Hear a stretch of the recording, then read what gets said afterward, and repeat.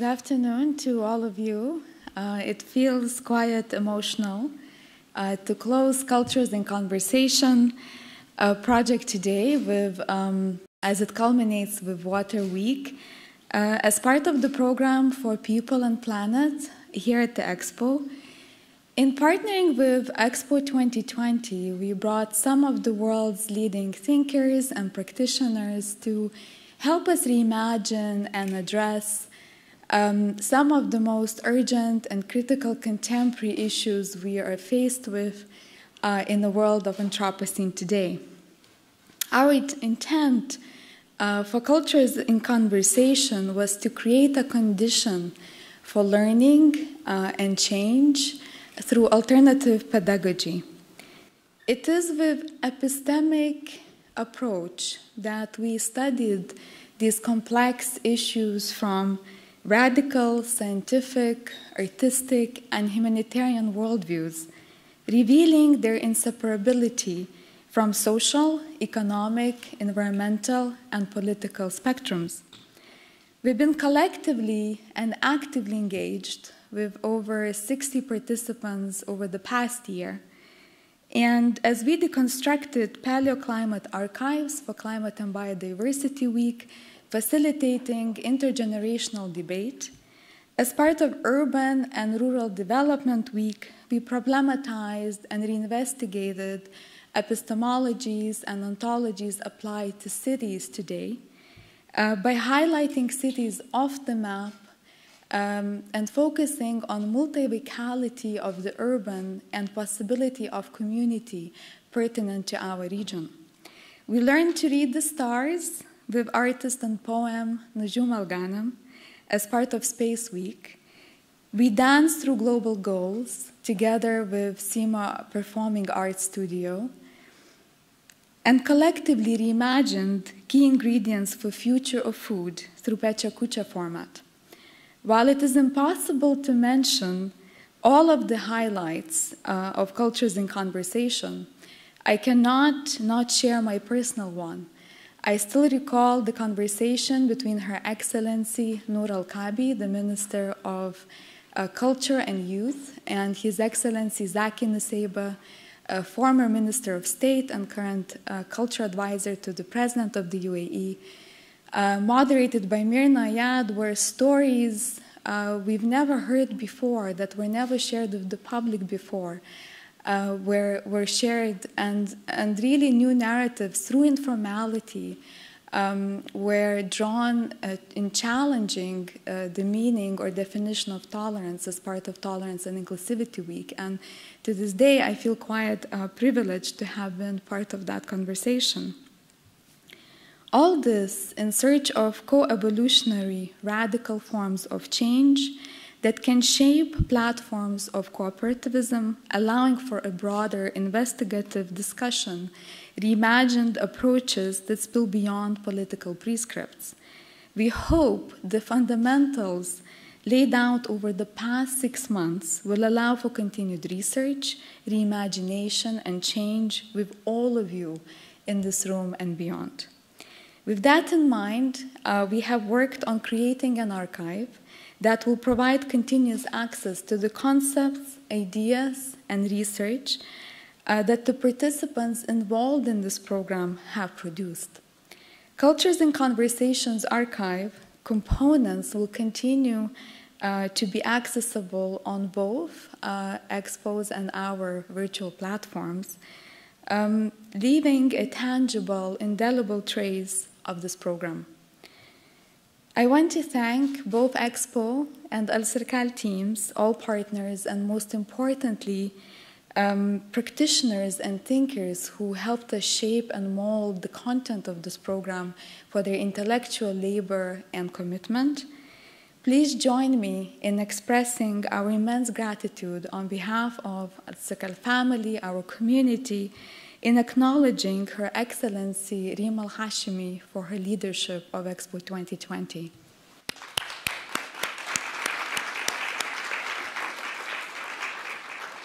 And of course, Nadia Verji, her Chief of Staff, who unfortunately couldn't join us this afternoon, and her team, Hindal Boom, who led it besides her, next to her, this entire program, and as we shaped the content together, for most importantly, for believing and trusting Alserkal Advisory to be your partner. Thank you for making Expo our second home for the past year, and for trusting a homegrown organization grounded in an international network to create this program and realize this program together with you.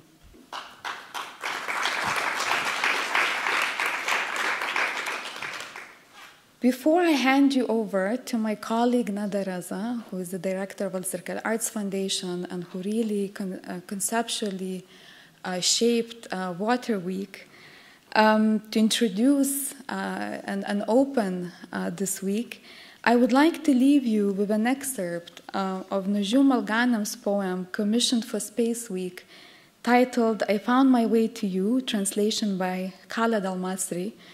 And just before in the green room, I was saying to my colleagues, I don't know what I was thinking by including this excerpt and citing Nujum Al-Ghanam's poem, because I think many of you who know the artist, she's definitely more eloquent than I am, but I will give it my best. You must believe the stories, the ones that make no claim to truth, but cannot bear lies, like those Sharazat told. You must believe the marks made by the tears of the meteors on the silence of the evening, and the ringing sound of water's heart, then the reflected blueness of the Southern Cross leans over its skin. You must believe the poets, then they allege that light is like water, like a river, and then they swear that many dreams are hidden there in the sky, like bird nests. Thank you.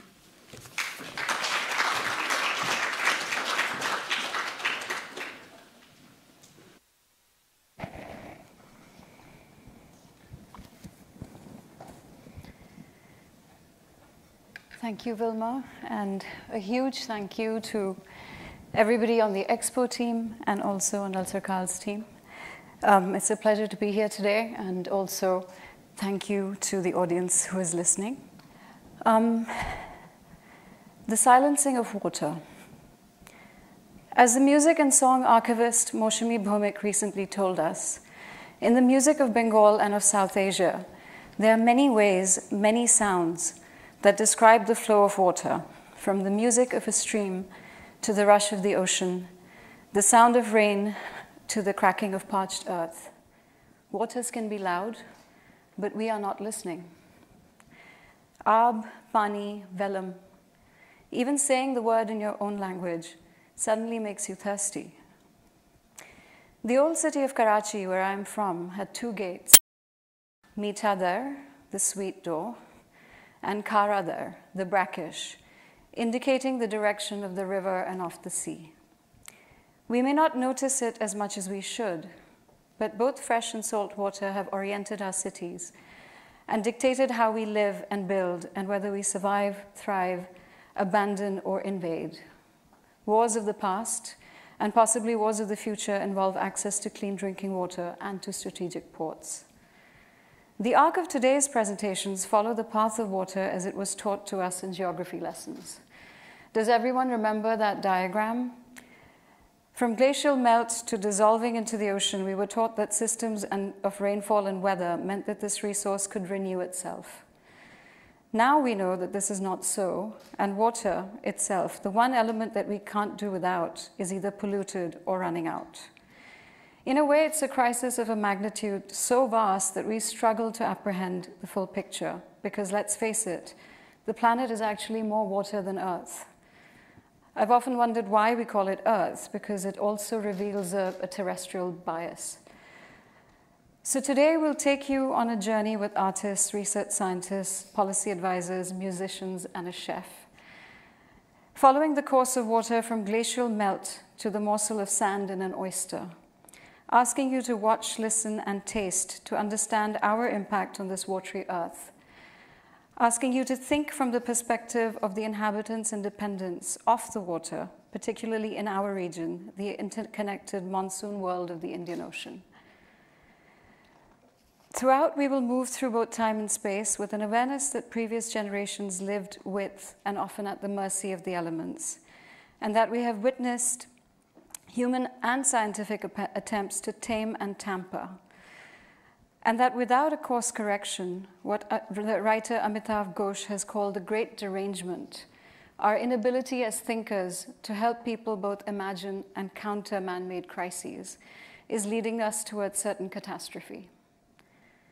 So how can we get the point across imaginatively? We will begin with We Are Opposite Like That, an award-winning film by Himali Singh Soin, followed by a presentation by Dr. Vikram Mathur, who will take us from glacial melt downstream towards the ocean along the Mekong River, and then a presentation by Jean Lassus and Shahana Rajani, which will share their research, which was supported by the Alserkal Arts Foundation, into the impact of climate change and state intervention on fisherfolk communities of the Indus Delta. From there, we transition to the music of the seas with Dr. Ghazi Al-Mulefi, widening our gaze across the Arabian Sea into the Khalij and across the Indian Ocean. Dr. Aaron Lobo, the mean scientist, and mean as fish, not a cruel person, in Malayalam, looks at the impact of how we exploit the bounties of the one ocean and how we might return to living with, rather than profiting from, the ocean as a source of food. We'll finish with a fishy feast, which is prepared by Chef Tomsini at the Brazil Pavilion. And through all our presentations today, there is a recognition that the plunder that began with colonial conquest, that came across the seas, continues in forms that impact lives and livelihoods. And we can't really leave the rivers and oceans to activists and to policymakers. Critical positions that seek to decolonize knowledge and learn from the fishermen and poets and musicians that know the ways of the water intuitively and intimately can offer us new routes, allowing us to dialogue with, hear, and heed the water before it drowns us out. We will begin with Himali Singh Soin's film, We Are Opposite Like That, winner of the Frieze Artist Award 2019 and co-commissioned by Forma. The film explores the environment, history and myth, and pairs poetry and archival material to recount the Victorian anxiety of an imminent glacial epoch. The disorienting fear of an invasive periphery sent shudders through the colonial enterprise, the tremors of which can be felt in contemporary times. Inspired by field recordings, an original score for a string quartet creates an etheric soundscape of hissing glaciers and the hard timbre of the wind, interspersed with melodic fragments of Edward Elgar's The Snow. We Are Opposite Like That beckons the ghosts hidden in landscapes and turns them into echoes, listening in on the resonances of potential futures. Thank you, and we will start the film.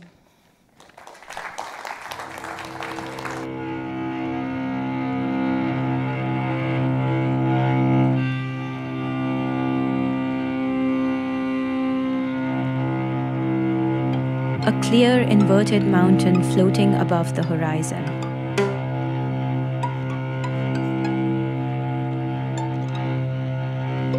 For historians, the present had lost itself over time.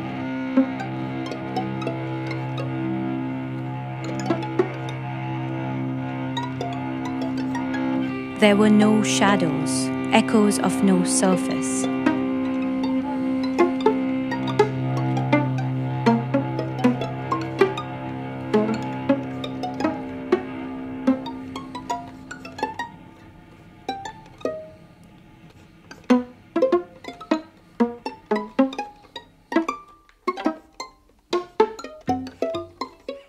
Nobody left to be beautiful.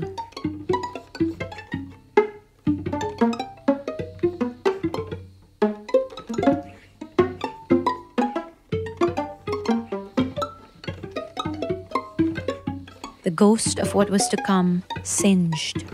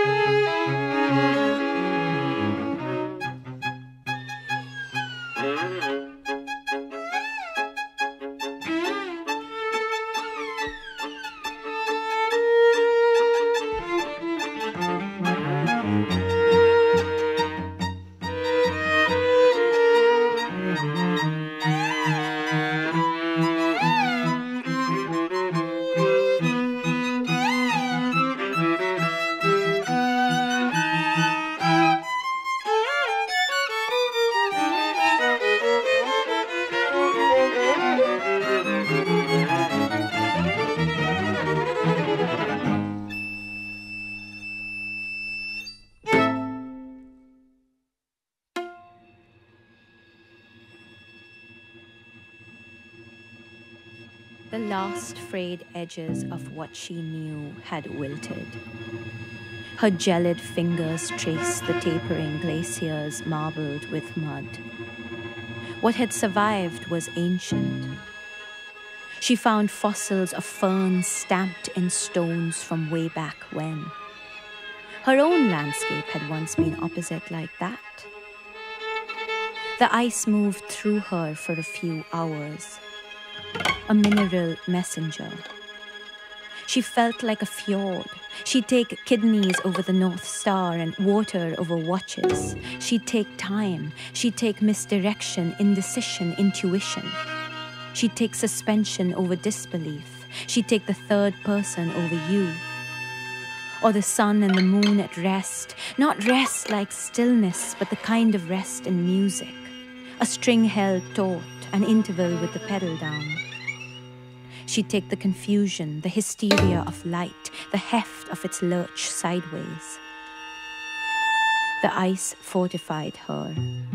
Fronds of frost stung, spikes spreading like cables pushing signals through. Antennae attuned at frazzled frequencies. Beneath her turban, she could hear the grating ring of silence, the screech of crystals forming, futures foreseen, the tangle of tubular seaweed, the rinse of starfish with no hearts and double the hunger. The opacity leaked out of her blood and her bones. Spectral. All the heat had dispersed.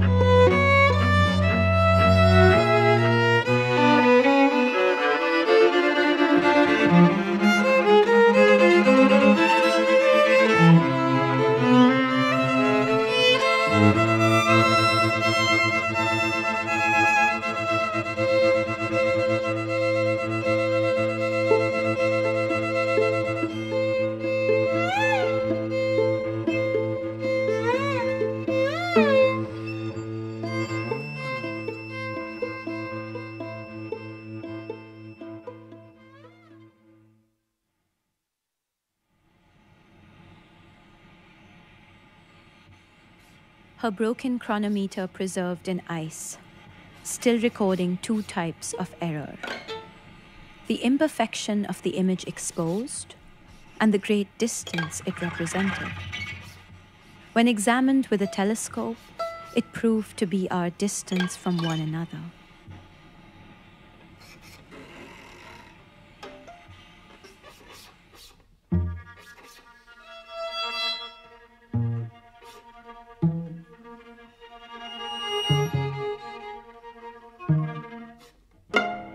Dead reckoning, adjusting for parallax.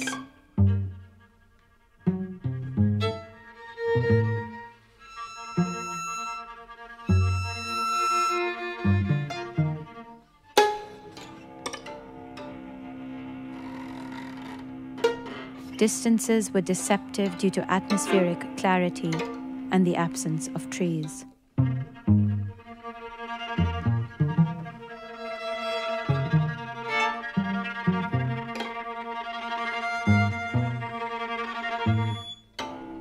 The gloop of algae, the nets and straws and long-distance love letters congealed the ocean into a jungle.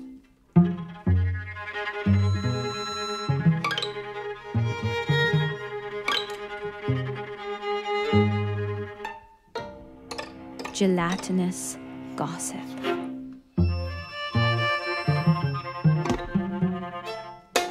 Quartz, astral, petrified. Phosphorescent flares.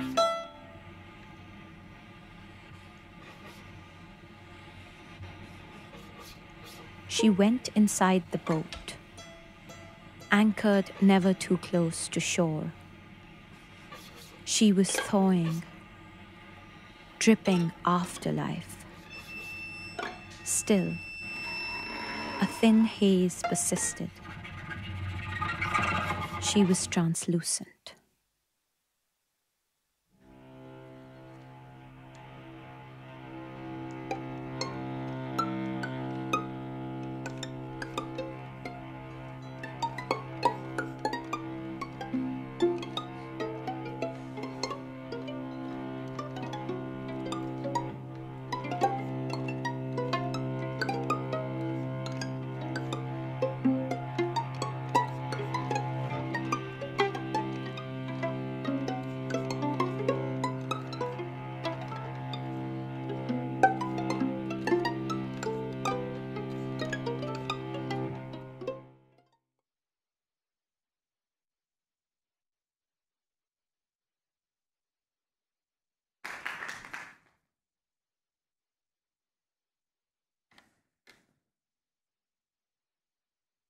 So good evening, everyone. Very excited to be here and very excited to be part of this really interdisciplinary program. I'm a boring scientist. I really get to be part of such events. So many thanks to Alserkal Foundation for having me here.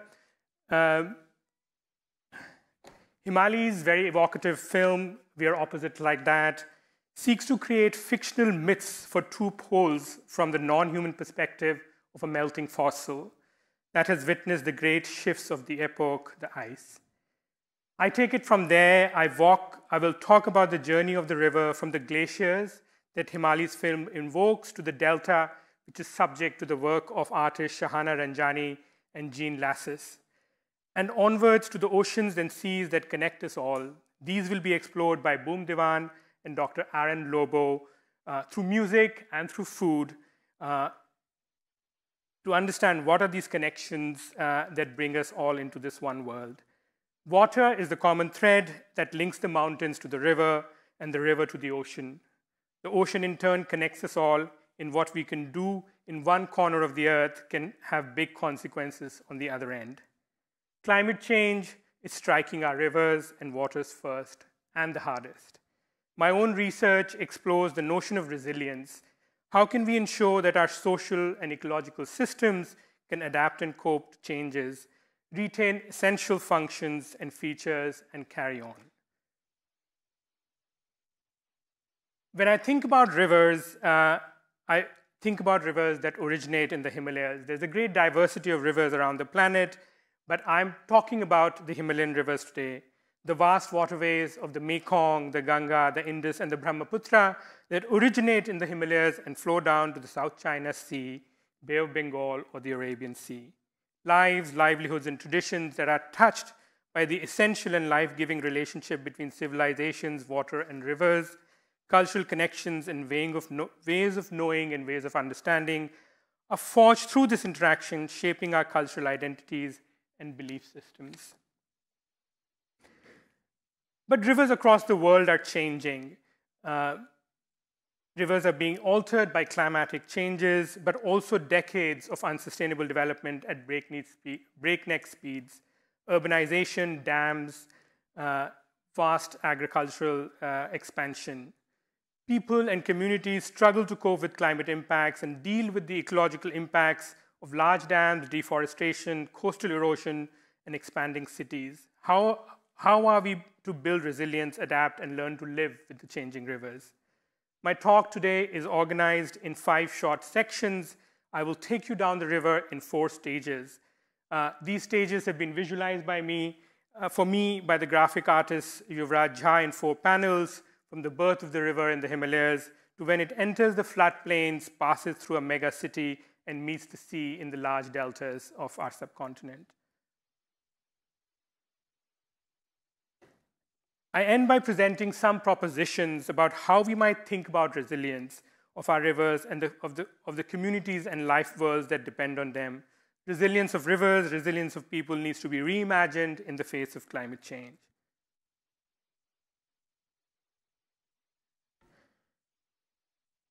So, the birth of the river. The river is born high up in the Himalayas. I often think of the Mekong that originates in what is known as the 3 river sources area on the Tibetan Plateau in the eastern Himalayas in the Yunnan province of China.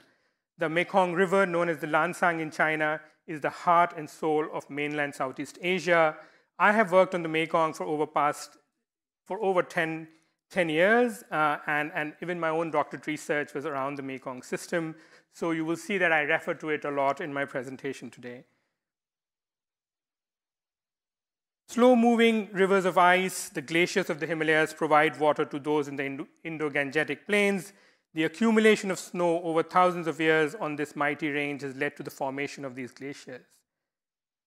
The villages of Nepal, India, Tibet, Pakistan, along the glacial mountains are entwined with the flow of the glacier and water which sustain various life worlds. But these worlds are changing. Himalayan glaciers have shrunk 10 times faster in the past 4 decades than during the previous 7 centuries. The Himalayan glaciers are retreating at rates ranging from 10 to 60 meters per year, and many small glaciers, and when I talk about small glaciers, less than 0.2 square kilometers have already disappeared. Both north and in recent news, as the Arctic enters its spring, it is 50 degrees Fahrenheit warmer than usual. As the Antarctic approaches its autumn, it's 70 degrees warmer than average. Due to climate crisis, the Arctic is already experiencing 2 to 3 times faster than global average. Experiencing warming 2 to 3 times faster than global average. The impact of shrinking glaciers, melting ice are systemic and complex. With retreating glaciers, glacial lakes are growing in size and number. Lake Imja Tosho in the Everest region was virtually non-existent in the 1960s, but now it covers nearly 1 square kilometer. A number of, and sorry for the technical words here, glacial lake outburst flood events have been reported in this region, which has resulted in loss of many lives as well as destruction of houses, fields, forests, and roads. On the one hand, melting glaciers can cause floods, but glaciers, as they disappear in the longer term, will slowly dry up our rivers. Scientists also struggle to trace and understand all the impacts on the ecosystems and communities in the region. In the Mekong and elsewhere, climate change is further complicated by the damming along the rivers. When I started my work on the Mekong in the early 2000s, a series of 14 cascade dams were being planned in the Mekong. But the upper Mekong River Basin, now the Lansang in China, has already built 16 of those dams, and 14 more are to be completed in the next 5 to 10 years. In the upland Laos area, 70 dams are in operation, and Laos has signed MOUs for 246 other dams, which will severely impact the water flow in the Mekong.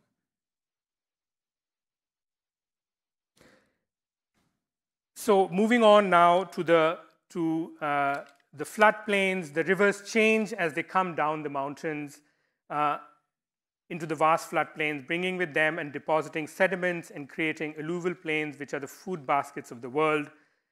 The Mekong changes as the valley opens out, the floodplain becomes wider, and the river meanders and becomes slower. For 70 million people who live in the lower Mekong, the 2,500-mile long river is the source of all life. Everyone depends on it and its tributaries for fish and food. The impacts of climate change here again are complex and systemic and often difficult to predict. What we know is that both droughts and floods will increase in frequency and intensity. The impact of these on ecosystems, both natural and agricultural, come with another set of uncertainties.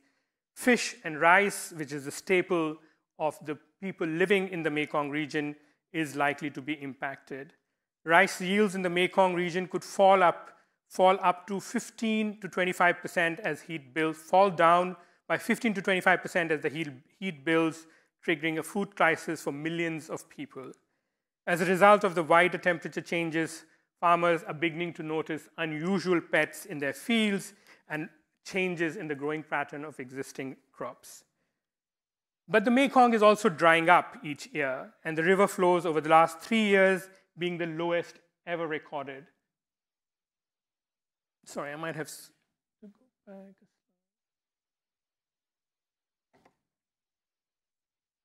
Yeah, so the Mekong is also drying up each year, and the river flows in the last 3 years are the lowest ever recorded. The 2020 was the lowest on record. A drying Mekong threatens the survival of the world's largest inland fishery, with more than 1,000 species of fish providing livelihoods and food for more than 70 million are at risk. In eastern Cambodia, the frequency of flood events is likely to increase from an annual probability of 5% under historic conditions to a 76% probability under future climate scenarios. In the last 3 years, up to 62% of the villages along the Mekong Basin have experienced losses and damages due to floods.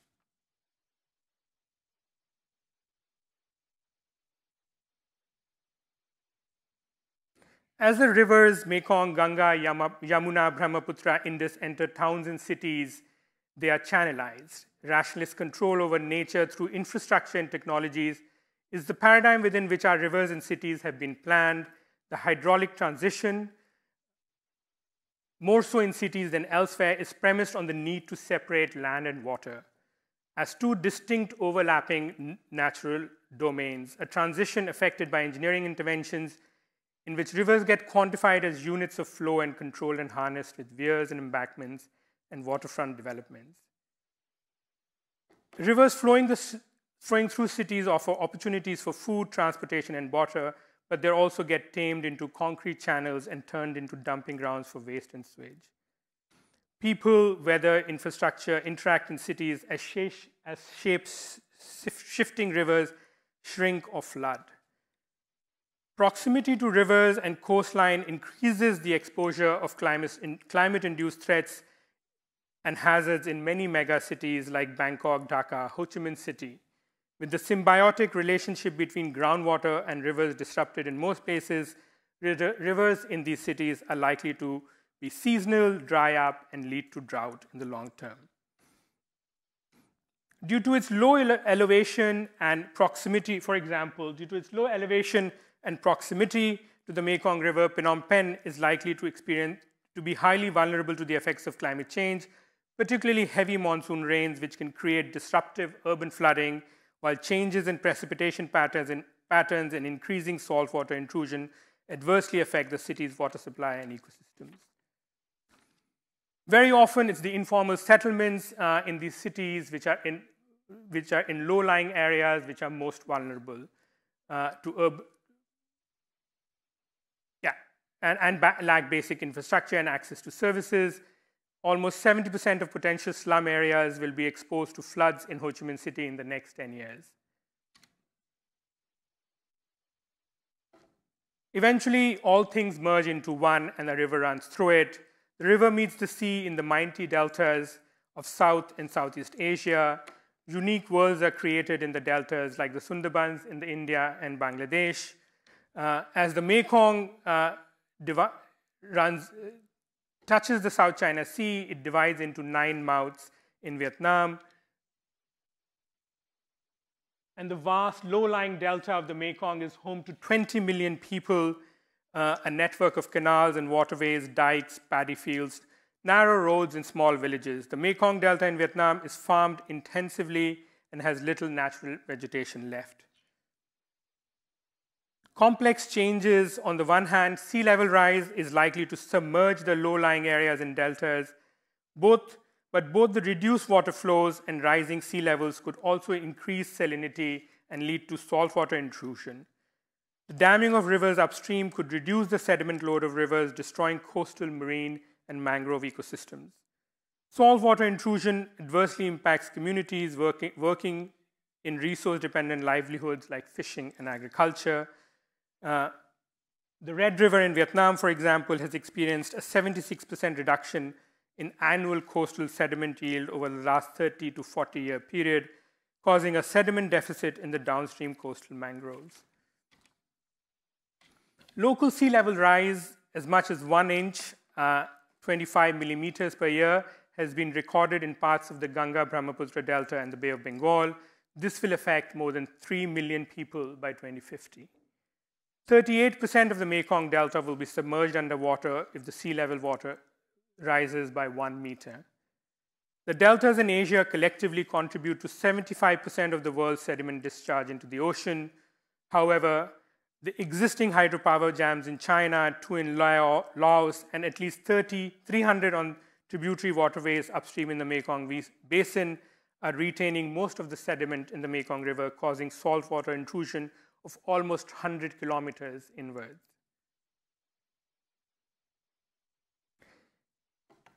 The final stage, the final part of my presentation, I want to talk a little bit about this idea of resilience, resilient rivers, resilient communities. I will explore 4 ideas here. One is about buffering spaces, diversity, preparedness, and amphibious landscapes. Resilience is a really, really complex idea. It started in the field of systems ecology, and at least when I started working with it 20 years ago, I was extremely critical of the framework. But increasingly, I think we are thinking about what resilience means in rivers, so worth thinking about it. And there are 4 ideas that I want to present to you today. This is by no means a comprehensive view of what resilient rivers would look like, but 4 ideas of buffering spaces, diversity, preparedness, and amphibious landscapes. Buffer spaces of a river include its catchment, basin, floodplain to form a watercourse.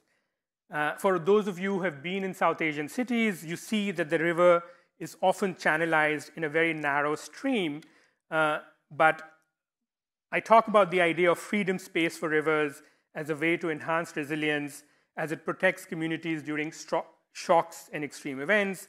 But the idea of freedom space is that the river needs to be given space and to be seen as a dynamic system. Much of the command and control strategies aimed at channel stability, hydraulic efficiency, or flood management need to give way to strategies that allow river spaces to have dynamic boundaries and floodplains. And this is going to be a central issue as we learn to deal with and adapt to climate change in our river systems. Diversity and diversity of strategies, even when we talk about communities and communities that are vulnerable to climate impacts, we talk about diversification of livelihood strategies. But a diversity of strategies, hedging our bets, and diversification is a common theme across the resilience literature. Building the physical, social, and biological diversity of river systems and their surroundings is imperative for building resilience. The health of these varied but interlinked systems allow for a range of reactions for the management of extreme events. To build local resilience, riverine communities need to be prepared for extreme events, but also the slow onset changes of climate change. Preparedness must be developed through participatory, culturally appropriate, and inclusive methods to ensure efficiency. In certain situations, adaptation to climate change will not be possible, and entirely new lives and livelihoods will need to be imagined. I was recently critical of a resilience project in Thailand, which was, in some sense, moving the communities that have lived along the Chao Phraya River outside the riverbed as a way to promote their resilience. And that's what I mean by culturally appropriate. There will be instances where people will need to relocate and move up to higher ground, but there are also ways of thinking about resilience which is much more embedded to their current context. My doctoral research, which happened almost a decade ago, was around a very, very interesting lake system in the Mekong River system, which is called the Tonle Sap Lake. The communities living around the lake have developed unique ways of living with floods over hundreds of years. Their homes are raised high above on sills, and when the flood comes, the homes begin to float. They tie them up to boats, and they move around on the lake. Architects are also beginning to reimagine what such spaces would look like elsewhere in the world. But I don't want to romanticize the idea of floating homes and amphibious cities. There are islands within the delta in Bangladesh, for example, where vast patches of land are disappearing every day, and these communities are likely to face permanent loss and damage. And we need to think about how are we going to deal with such permanent loss and damage. Even in the global negotiations, for those who follow the COP26, where many of us were excited about a Santiago framework on loss and damage, were deeply disappointed because our host, the UK, didn't do a really good job at that negotiation, and we are hoping that it will be now have better luck in Sharm el-Sheikh in COP27. So yeah, just to conclude, and in some sense as a segue to the next presentation, which is very, very colorful. I really enjoyed it, and I think so will you. I do want to point out that it's difficult to undo years and years of engineering. The introduction of hydrological infrastructure over the years, in essence, was a way to provide legal claim over land, and the river flow was recast as a resource. This will need to be undone in the coming years. Shahana Rajani and Jean Lassis are artists based in Karachi and Bangkok, respectively. Their project, which you will see next, traces practices and transmissions of situated knowledges in the Indus Delta to develop sensorial methods that grapple with climate change, ecological disturbances, and the politics of representation. They focus on coastal communities reckoning with infrastructural development. Yeah, so I mean, I think that I'm really looking forward to that particular film that is going to be, is the next thing on the agenda. And I think it links back to, as a scientist, of course, this is going to create challenges for me, but I think, yeah, it links back to how we learn to know our systems. And I think what these conversations and the participation of people from different disciplines in these conversations is that we need multiple ways of knowing and understanding, and very often science has not really led to effective ways to manage our river systems. So definitely really keen to see what comes next. Thank you very much. I hope that was not too many numbers, but Thank you so much, Vikram. And I've known you for many years, but this is the first time I'm actually hearing about your work, and it's a real pleasure and privilege. We'll open up to questions from the floor. So if you have a question, please raise your hand, and I think a mic will appear. I see a question in the third from last row in the middle. Hello. Hi. Hi. I wonder whether the stupas, if you've explored that in the Himalayas, the work of freezing water before it melts and overflows in the basin. So you mean the Buddhist stupas? I'm familiar with the practice, but I think the scale that we're talking about in terms of the kind of environmental impact, I think there's a real cultural value in understanding those systems, but I think very often, there is this whole idea of sacred rivers and sacred ecology, especially in India. But I'm somewhat a cynic to some of those discourses, because in the face of kind of technology and power and money, it's really difficult to see how some of those really beautiful practices can have real impact. I have been in those areas, in the uplands and the extreme Himalayan areas, and even Lansang, there's some beautiful monasteries and so on and so forth. But when you're faced with string of 14 cascade dams, I don't know how do you kind of balance that out. And just give you some context of my own work. I started as a natural scientist, but my doctorate research is actually anthropology. But yeah, sacred ecology and some of those practices are difficult to sustain, I think. I don't know if that's too cynical a response, but yeah, we should document those, we should understand. It's interesting, Vikram, because I think, part of the program here for People and Planet is really to think about those practices. And I understand that this may not be scalable, but we were talking earlier about dams and the fact that the people who are protesting against them have a case, but they don't stand a chance, right? But is there something that you have come across in your research where there has been some kind of exemplary practice, maybe between communities and the state or big power, that has actually had impact? I think the social, there's obviously, India has a strong, I'm speaking now from India and not so much from the Mekong. Definitely when it comes to Southeast Asia, till even the late 1990s, till almost 2000, because of the war and the security situation, actually Laos, Cambodia, and large parts of Vietnam were totally unexploited. And the Mekong was actually the last frontier. But I'm sorry to say, in relation to dams, certainly in the Mekong, that battle was lost, right?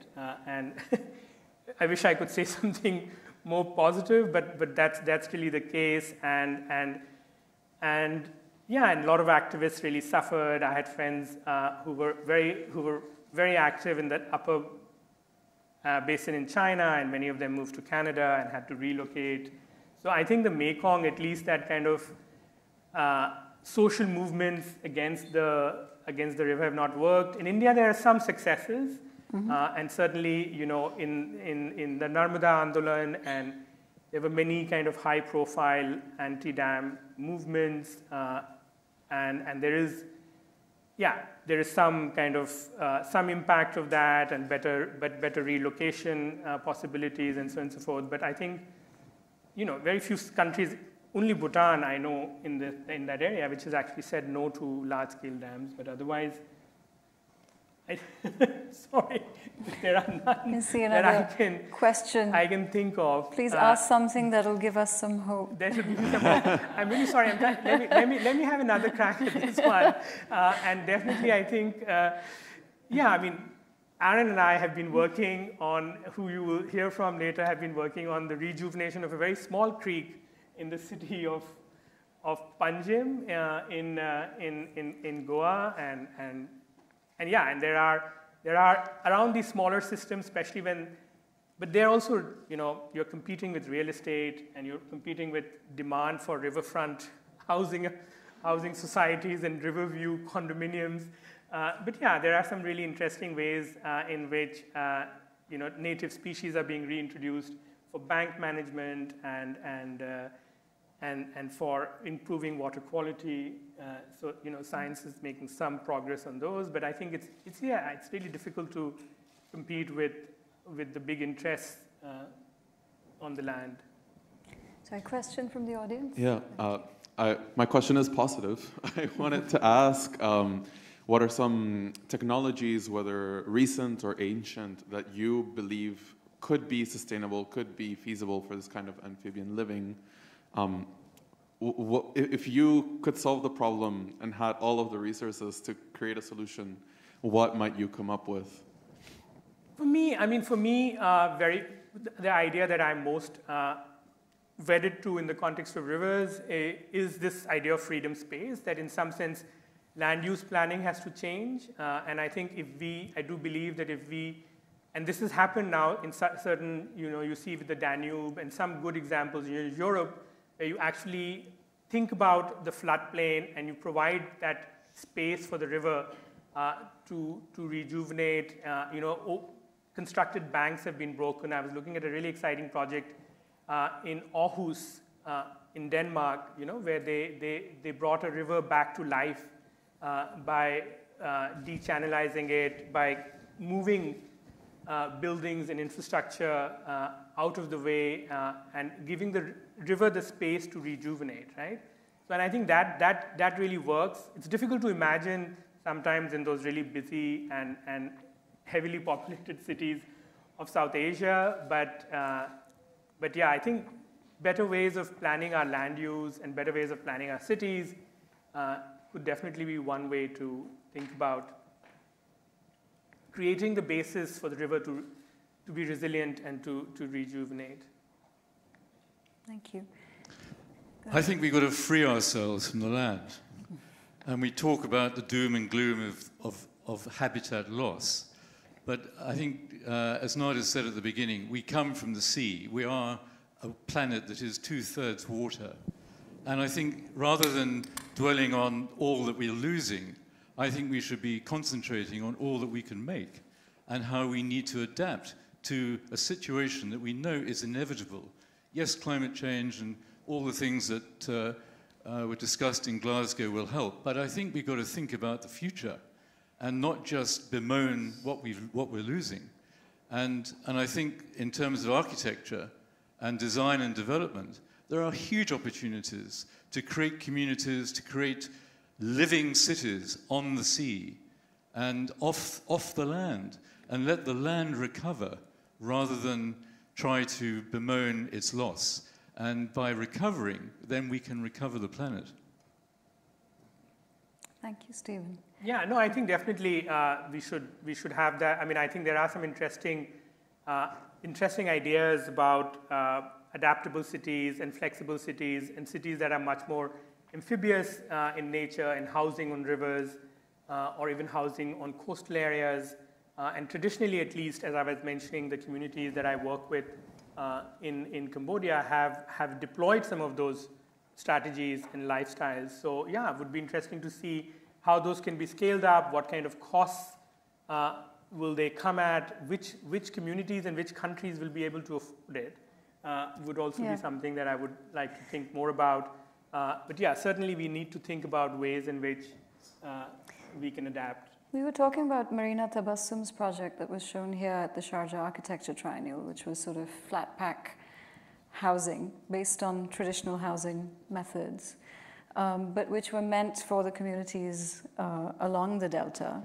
But I think you're right, Vikram. I think there is a sort of reality check there as well, because of course it's not as if we've left the water unpolluted. And as Aaron will later show us, there's all these changes happening within the ocean, which is not visible to us always. But the moment you start seeing what's actually going on there, it's quite sobering.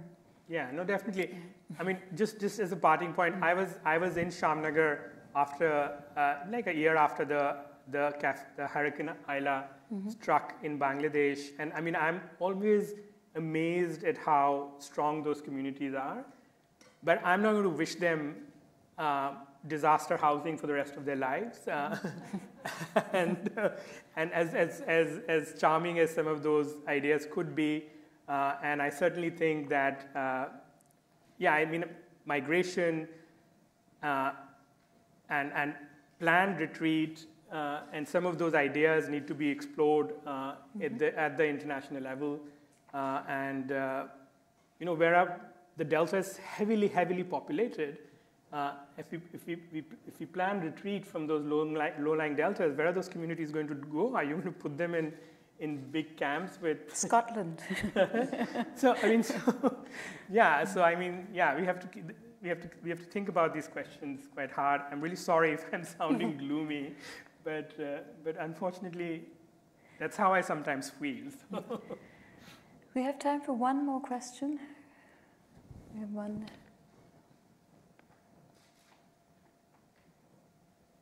Hi, so I come from Rajasthan, which is one of the most beautiful states of India. And what I learned from this particular place is the celebration for water. And some of the most beautiful and incredible water structures are from the Western India. So my question is like, how do we reconnect to water from the social and cultural perspective that you just spoke? Because a lot of times, especially now, water is not a resource, it's more of a commodity that we have right now. And the kind of livelihood that might develop from water is also extremely a linear perspective of what we see. So what is your take on to make people aware or to educate about these connection that we have to water, basically to reconnect to water as a resource and not as a commodity? Yeah, no, I think, yeah, if I was talking about drylands, I would have a positive story. And certainly I think rainwater harvesting is something I practice and is certainly something that is traditionally been done in Rajasthan and done very well. So there are a lot of documentation of the step wells and of the Boweries and rainwater collection systems that you are referring to, and there are a lot of really positive projects for rejuvenation of those systems. And even modern day rainwater harvesting techniques have really addressed the situation in the context of dryland areas, right? If it rains, you can collect it. And definitely that's a technology that is worth talking about, and it's a traditional technology which is finding resonance in the contemporary world. And I think programs like this, I think, is what you need. I mean, as a scientist, you know, once I said this, you know, I want to go on a strike, nobody really listens to me. I think more science is just, you know, it's like a surfeit of science. There's this smorgasbord of science, and we keep producing more and more science every day. And the physical science basis, for example, for climate change, has been known for the past 20 years, right? It's more you know, if you're following the global process, there are people saying, let's stop doing working group 1 of the IPCC, largely because that's all the scientists making projections saying, oh, it's going to increase by 3%, 2%, 4%, 1.2%. But I think the levers of change are much more social in nature, right? And science is not really driving. So I'm not saying that we should teach people more science to reconnect. So we should, but definitely I think some kind of cultural engagement is really the way to go. And there are interesting ways that people are pursuing it. But when does it become a movement? You know, when does that kind of awareness become a movement and lead to behavioral change? Yeah, those are the interesting frontiers of knowledge. I'm beginning to work now increasingly on behavioral change. I'm not that interested anymore in the sort of data that I was presenting to you today, largely because that data has been there for a long time. But how do we convince people that they need to change the way they live and the way they consume is really what we have to think about. And maybe Nada knows That more than certainly I do. But together, yeah, Vikram, together, solidarity. I think these sorts of conversations between science and art is something I'm really deeply interested in at the moment. And I think maybe, let's say, that's one way to connect. You know, young people is the other hope. There are now very interesting social movements I see within India where young people are getting together and doing things, and they're forming various sorts of communities, and that gives me hope. You know, I'm interested in those processes and those movements, and to see how we can support them. But no more science. On that note, we go to Jean and Shahana's presentation. Jean is based actually in Thailand, so this connects the Mekong to the Indus, which is where Shahana Rajani is based in Karachi. So we'll watch the film next. Thanks very much.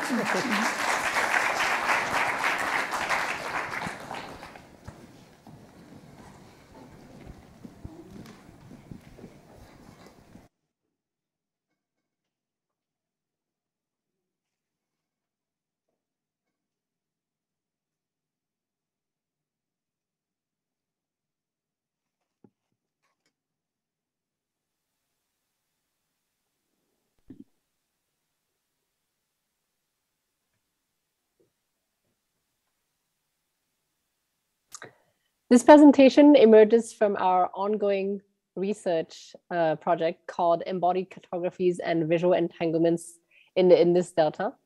It's a project that is supported by the Alserkal Arts Foundation research grant. Shahana and I today will be focusing on two intertwining threads. The first tracing the relationship between colonial vision, map making, and deltaic landscapes.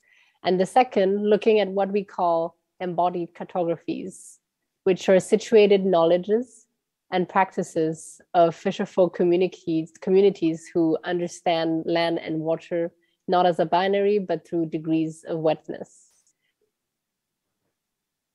Learn from the fisherfolk who have generously shared their knowledge and experience with us. Working in the Delta has really forced us to reckon with the hard edges of the coasts we live on today. As Anuradha Mathur and Dilip Dekuna writes, these coasts are the historical product of a determined effort to imagine lines where none exist.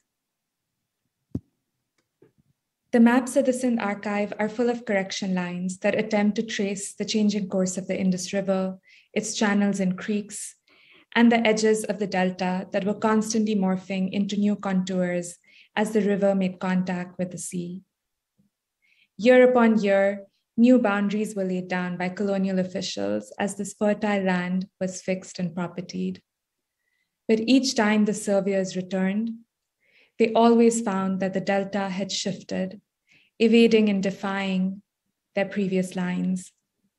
They repeated their measuring exercises and set out to making new maps. These shifting lines haunt the certainty and fixity of the map.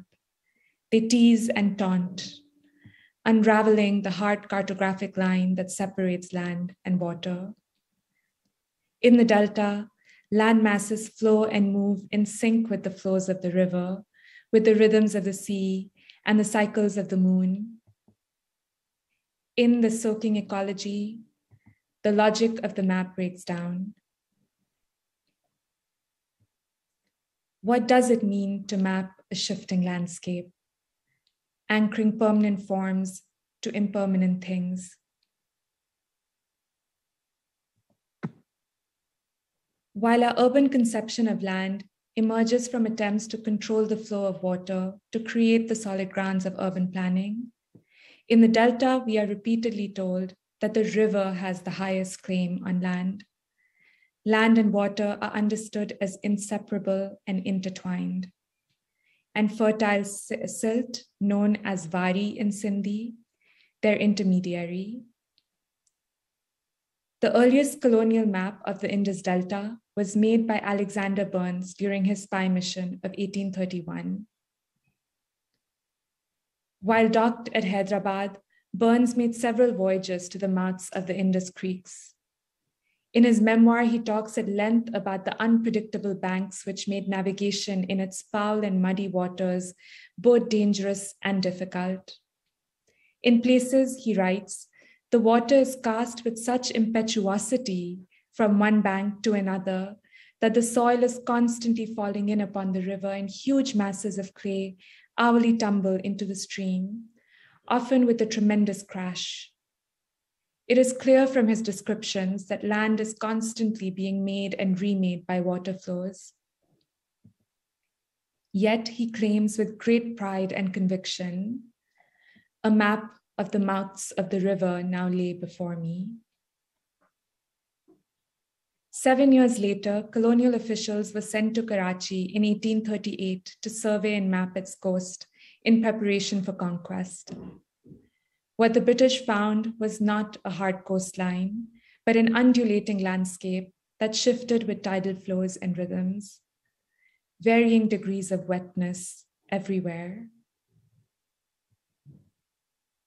Mud, sand and rocks, sand, sand, rock, sand, sandy islet, low sandy hillocks overrun with creepers, swamps overflowed at high water, mangrove bushes, dry land at low water spring tides, sand, mud, clay, riverbed of Liari stream, hard clay and sand.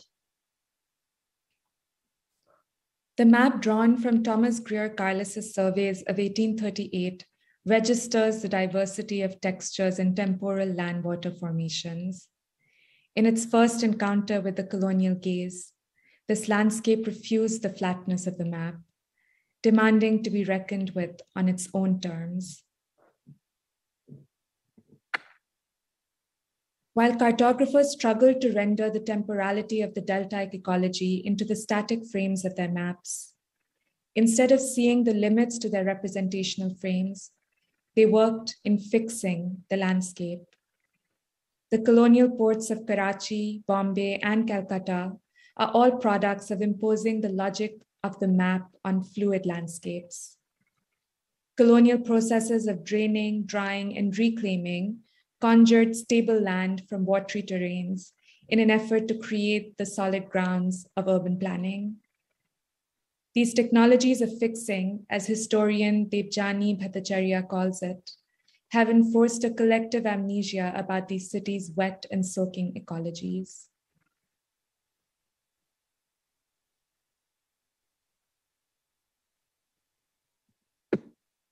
The Indus River, once described as a mighty, sacred, and untamable river, has through imperial regimes of water been disfigured, segmented, and distributed into the largest irrigation system of the world. Since the construction of Kotri Barrage in 1954, 70% of the delta's inhabitants have been forced to leave, as the Indus River no longer reaches the delta, and the sea is fast eroding their lands. It is estimated that only 10% of the active delta remains, according to a 2008 report. Many of the displaced have found their way to the coastal settlements of Karachi, in Ibrahim Hedri and Rerigot. A sinking, disappearing delta offset by the ever-expanding coastline of Karachi.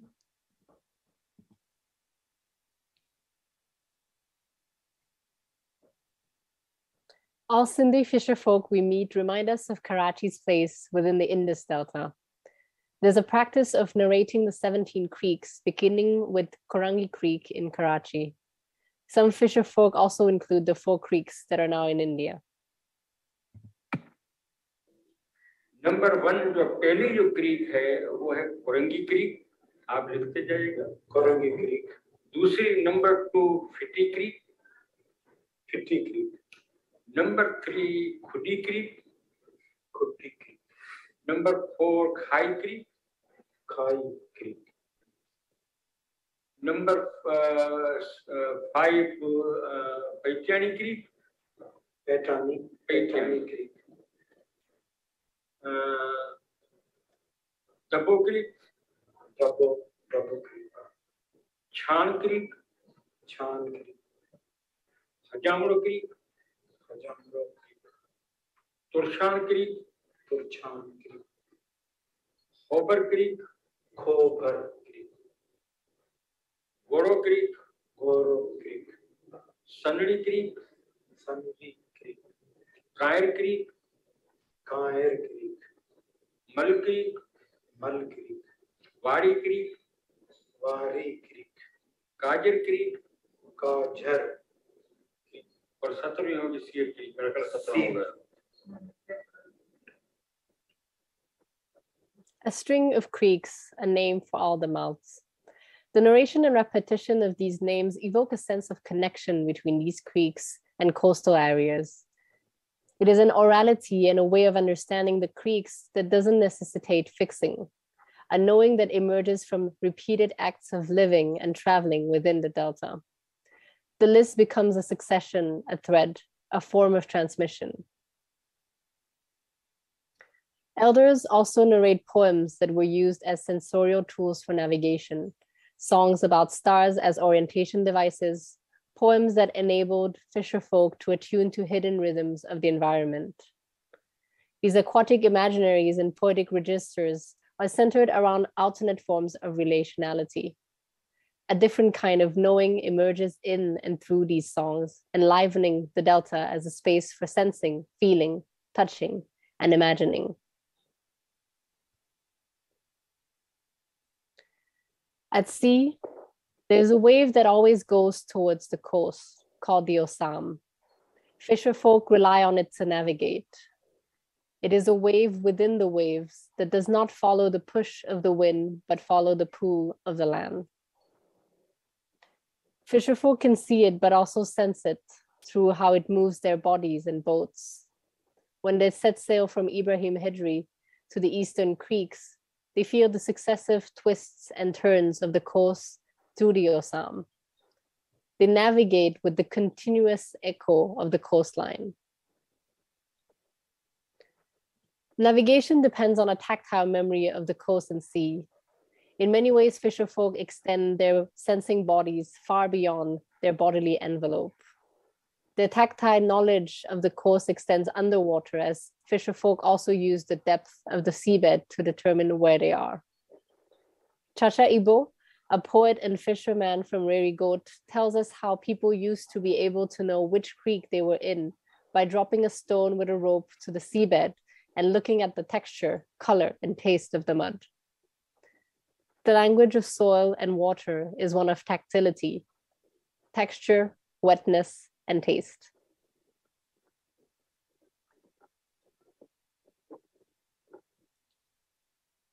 People from Ibrahim Hidri and Rerigot use the word darya, meaning river, when referring to the nearby sea. Fatma Majid, vice chairperson of the Pakistan Fisherfolk Forum, explains to us that when the river used to flow, it used to extend far beyond the coast, pushing back the sea. People living in the creeks were living by the river, not the sea. And while the sea surrounds us now, she says, we still call those waters darya, remembering where the river used to be. As the sea advances, homes, villages, towns, farmlands, entire islands have been submerged under the seawater. Yet people retain a knowledge, a memory of what was lost, of where the coast used to be. When fisherfolk go 12 kilometers into the sea from Hajamro Creek, they sense unusual ridges, barriers, and protrusions on the seabed. Some believe that the former city of Ketibandar lies here, a port town that has had to relocate 3 times in the past century alone. 14 kilometers into sea, fisherfolk sometimes see the Saint Haji Pir Muhammad standing on the water above where his grave once used to be. In the delta, all the creeks and islands have their own shrines. These saints were known to protect the coast, holding the sea at bay. But now some of their graves have been swallowed by the sea, and their shrines have had to relocate several times, no longer holding the material graves within their walls. Yet, as the saints continue to appear in the water, they mark and remind passers-by of a sacred geography, practices of remembrance and placemaking in the shadow of loss. We encounter a ghost geography of the sea, sensings of tension and disturbance in the face of ongoing violence and erasure.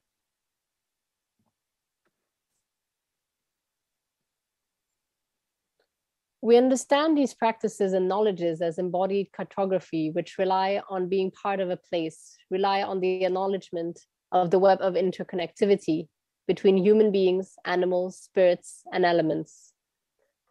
Navigation and fishing here is not a cold, scientific, extractive practice, but a link to the senses, nature, ritual, dreams, prayers, and visions.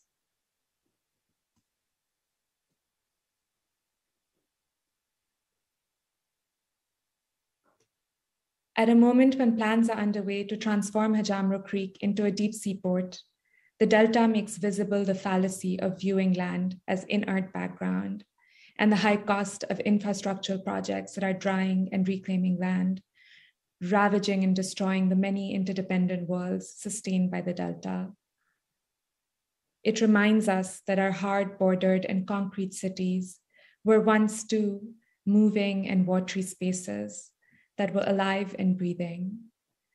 Ours is an attempt to develop a way of reading space that moves beyond the one-dimensional cartographic register to account for the different cosmologies, temporalities, and placemaking practices in the face of erasure. A way to expand beyond our urban-centered conceptions and approaches.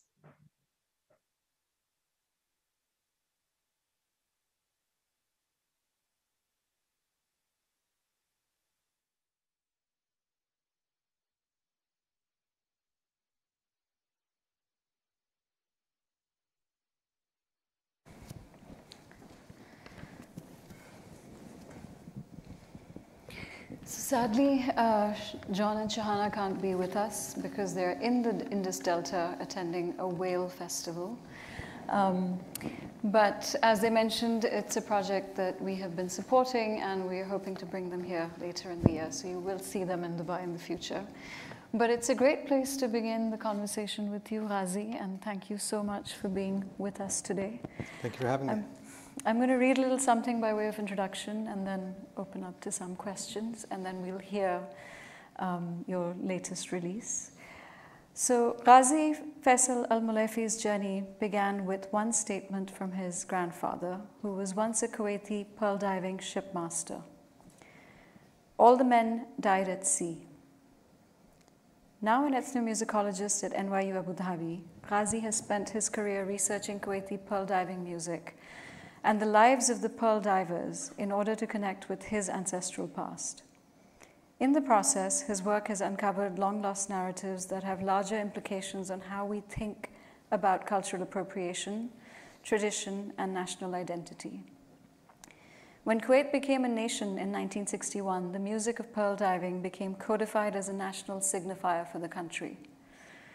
The music was no longer allowed to morph and change as it had for hundreds of years prior, when the pearl divers were out at sea traveling along their trading routes. Ghazi realized that his ancestors were global citizens in their own right, and without these current ideals about fixed heritage and national identity, they experienced a freedom of cultural sharing that we no longer have today. From this revelation, Boom Divan, Ghazi's collaborative global jazz ensemble, was created. Inspired by Kuwaiti pearl diving music of the Indian Ocean trade, with influences all the way from Zanzibar to Calicut, Boom Divan emphasizes fluidity and cross-cultural conversations through their music. Today, their work is a fusion of Latin, jazz, and Middle Eastern influence. And as I think we were hearing in the presentation, there is a kind of sensing body, which is you, that has sort of found this methodology of working. But I'd like you to say a little bit about how you see your work in relation to the discipline of ethnomusicology and this attempt to fix tradition, and your methodology as a musician wanting to move beyond appropriation and fixity, and how you've really arrived at this collaborative method. Thank you. Thank you very much for being here. Thank you for the invitation. Yeah, this is a really big topic that I'm still trying to figure out, to be honest with you.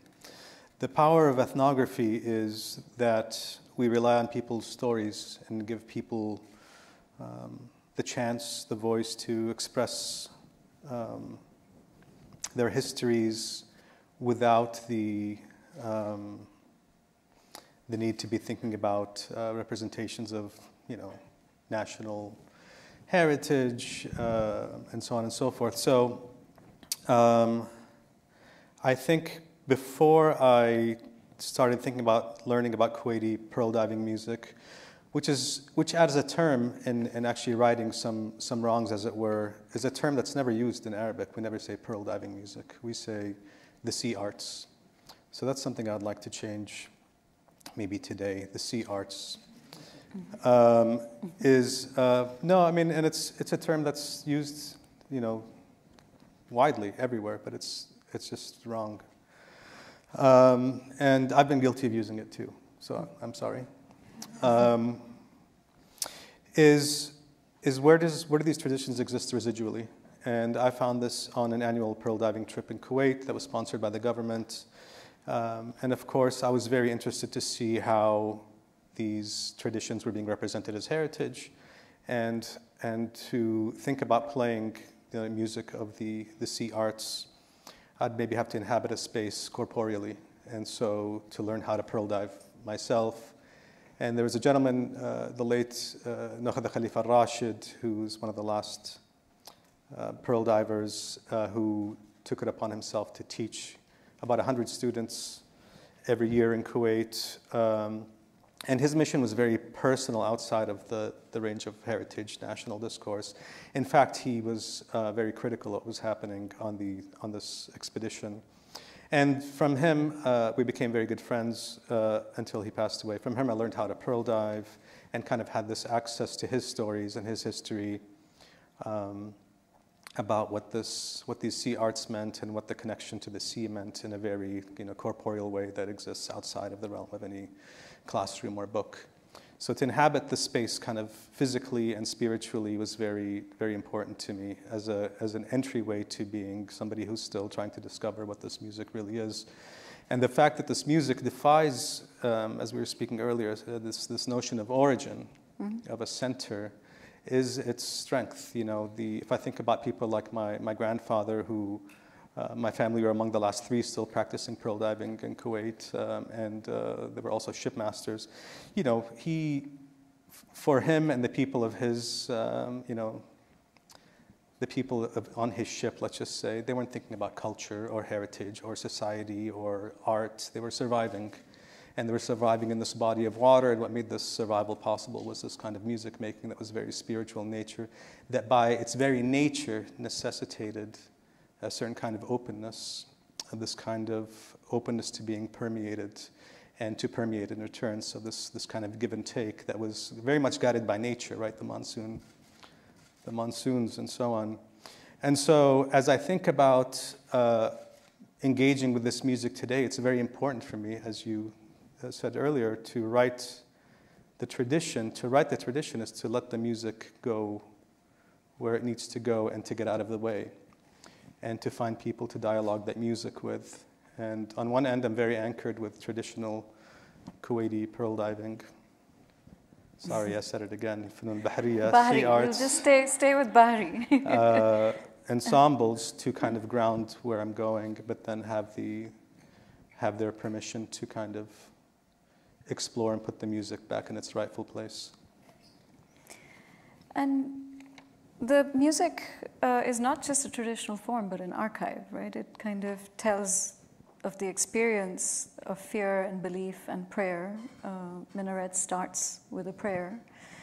But they're also a way of motivating, right? It's a way of kind of, in very difficult circumstances, keeping the crew going.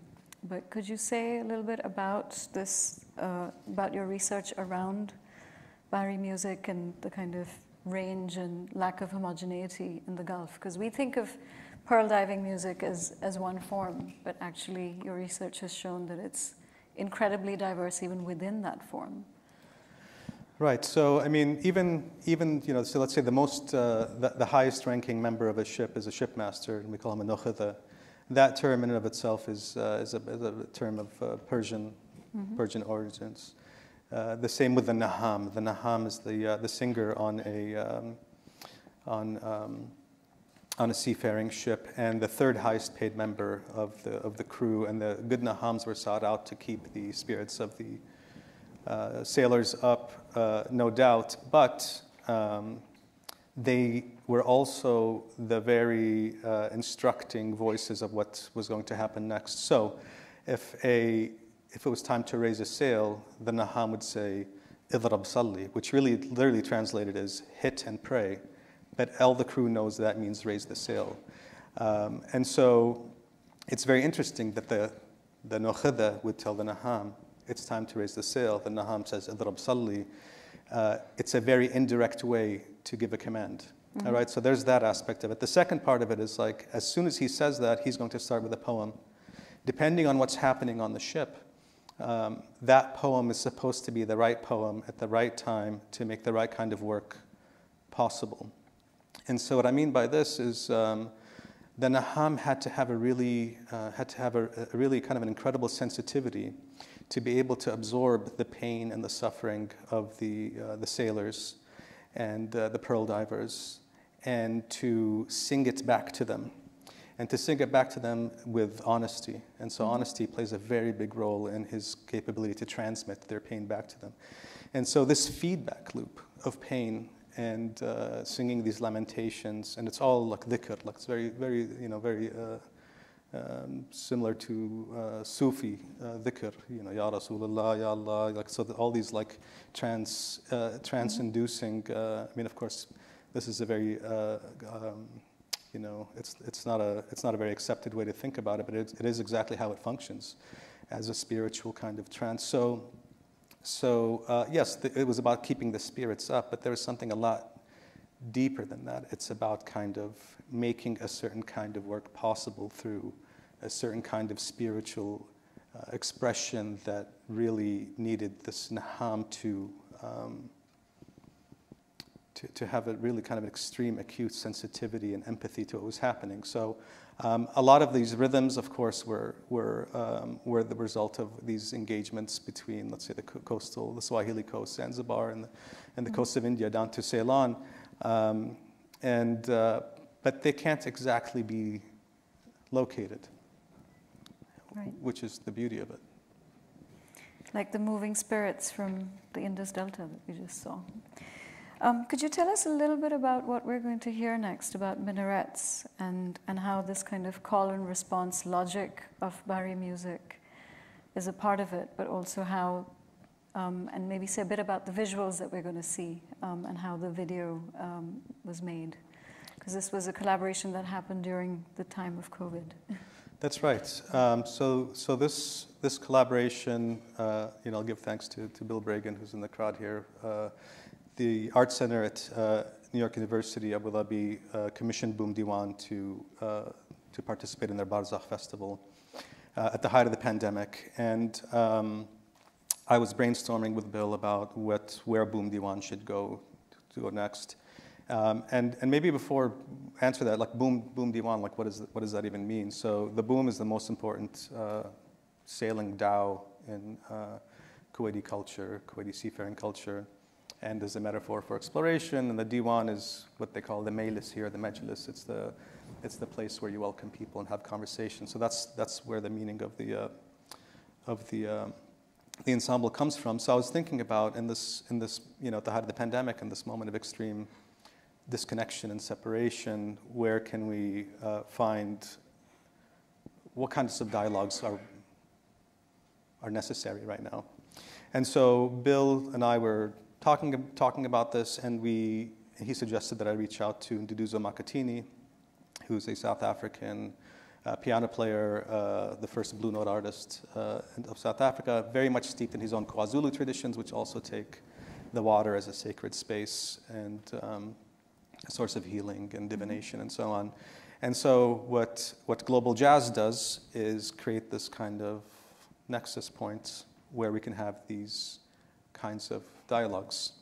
And so Duduza and I had these discussions and decided that it made sense to collaborate. So we opened the minarets is a 3-movement suite. So minarets are lighthouses in Arabic, minara, but also the names of where the call of prayer comes from in a mosque. You know, the tower is a minaret as well. And so it became kind of this metaphor of this lighthouse to create this kind of sense of direction, hope, and so on. And so we open it with a piece that we co-wrote called The Pearl. And The Pearl is basically, starts off with a traditional Kuwaiti seafaring sea arts song called Dawari, which means that which is circular.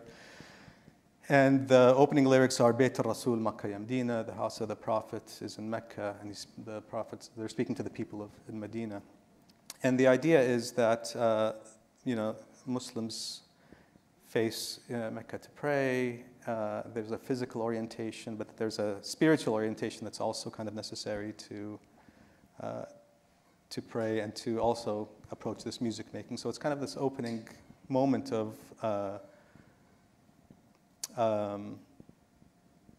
so a really good way to explain it is when pearl divers are trying to open up oysters and find their pearls, and they're getting frustrated, the shipmaster will say, clear your intentions and you'll find the pearl. So this opening suite is all about that. It's about finding this orientation to creating a certain kind of music. So I had many conversations with Nduduzo, and these conversations led to this music, and it was recorded in Kuwait, South Africa, and at the Art Center in Abu Dhabi. And it was a huge act of trust. And so the middle piece is called Blood in the Wind. And that piece, very, very briefly, is about, I was watching a newscast in Kuwait, and it was talking about some skirmishes on the border with Iraq and how there was a lot of bloodshed there. And the news anchor said, well, we can't see it, but there's blood in the wind. So this idea of kind of giving voice to violences that we can't see. And Nduduzo Makatini is also a professor at Fort Hare University in South Africa, and they were having really violent protests where their students were speaking up, and the police were very harsh on them. And then, so where do we leave this? We leave this with, of course, nobody else but Rumi. And I stumbled across this line where he wrote, raise your words, not your voice. It's rain that brings flowers, not thunder. So that's kind of ending in this moment of grace after thinking about, senseless violence and what do we leave with? We leave with grace. So it was just a very natural series of conversations, a great act of trust. I mean, I've never met Nduduzo in person, although on April 14th, we're going to be playing music together at the Art Center, inshallah, for Ramadaniyat. Yes. He had to rent a theater in the height of this and put out a lot of money and that he was lending me. We'd never met. So there was so much trust involved in this piece. And I think about trust and survival and the system of debts in the Western Indian Ocean, bringing it back to the sea of depending on each other and being indebted to each other and trusting each other in order to make life possible. Thank you. I think with that, we will watch the video. And then that will be followed by a presentation by Dr. Aaron Lobo, which will, again, talk about the kind of globalized world. So we have come, as we promised, downriver into the ocean. And so after the music, there will be food. So we will let the music play on. Thank you. Thank you.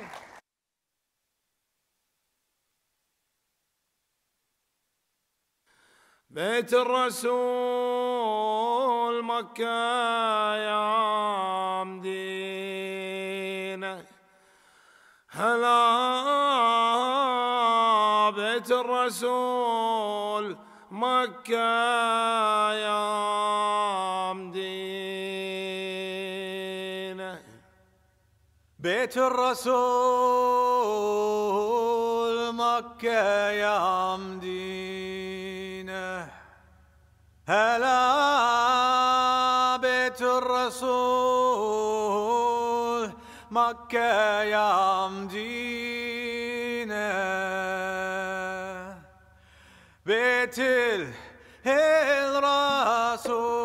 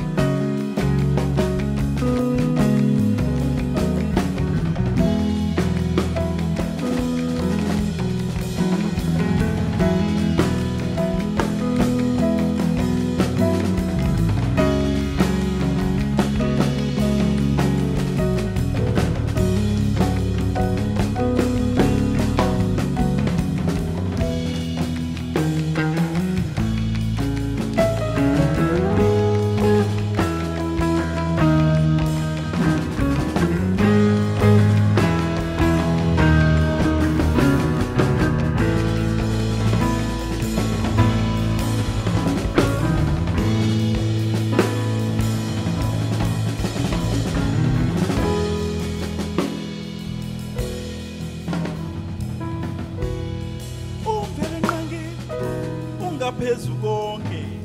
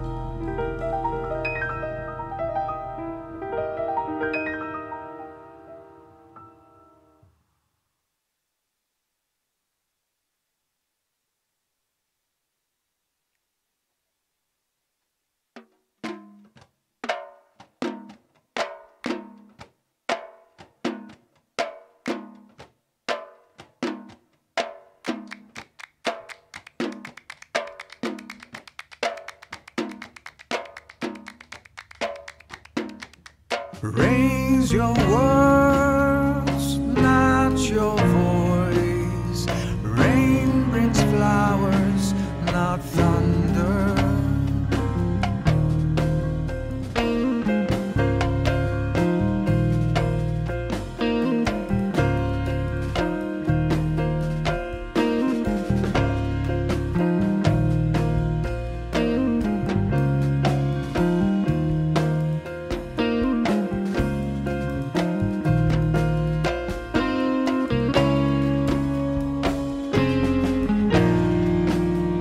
Rain brings flowers, not thunder.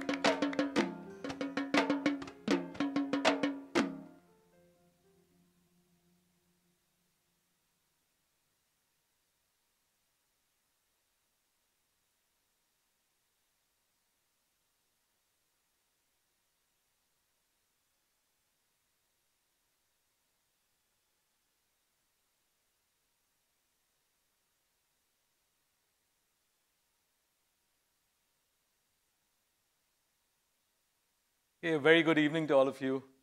And yeah, I think I'm going to end the day with some food for thought. So, and there's actually going to be a meal after this, so please stay on. So I'd like to first thank Alserkal Foundation, particularly Nada, Raza, and everyone who kind of put this incredible event together. I think this is so important where, it's not just waters connecting us from mountains to the ocean, but it's really about interdisciplinarity, getting all these different streams together, from geographers to scientists to artists like Ghazi. I mean, we just spoke so much when we were sitting side by side. So it's really interesting to have all these people together, because I think, like Vikram mentioned, these solutions have to be emotive. It just cannot be purely fact-driven, I mean, the facts are very important. We need evidence, but we need the emotion to lead us. And I'd just like to sort of go ahead with that. So as we take it from the sort of mountains to the ocean, I'm coming to a point where the ocean is connected, and not just by music, which kind of connects us at an emotive level. We are very strongly connected by the food we eat. And I'm going to demonstrate how this works. So Shahana and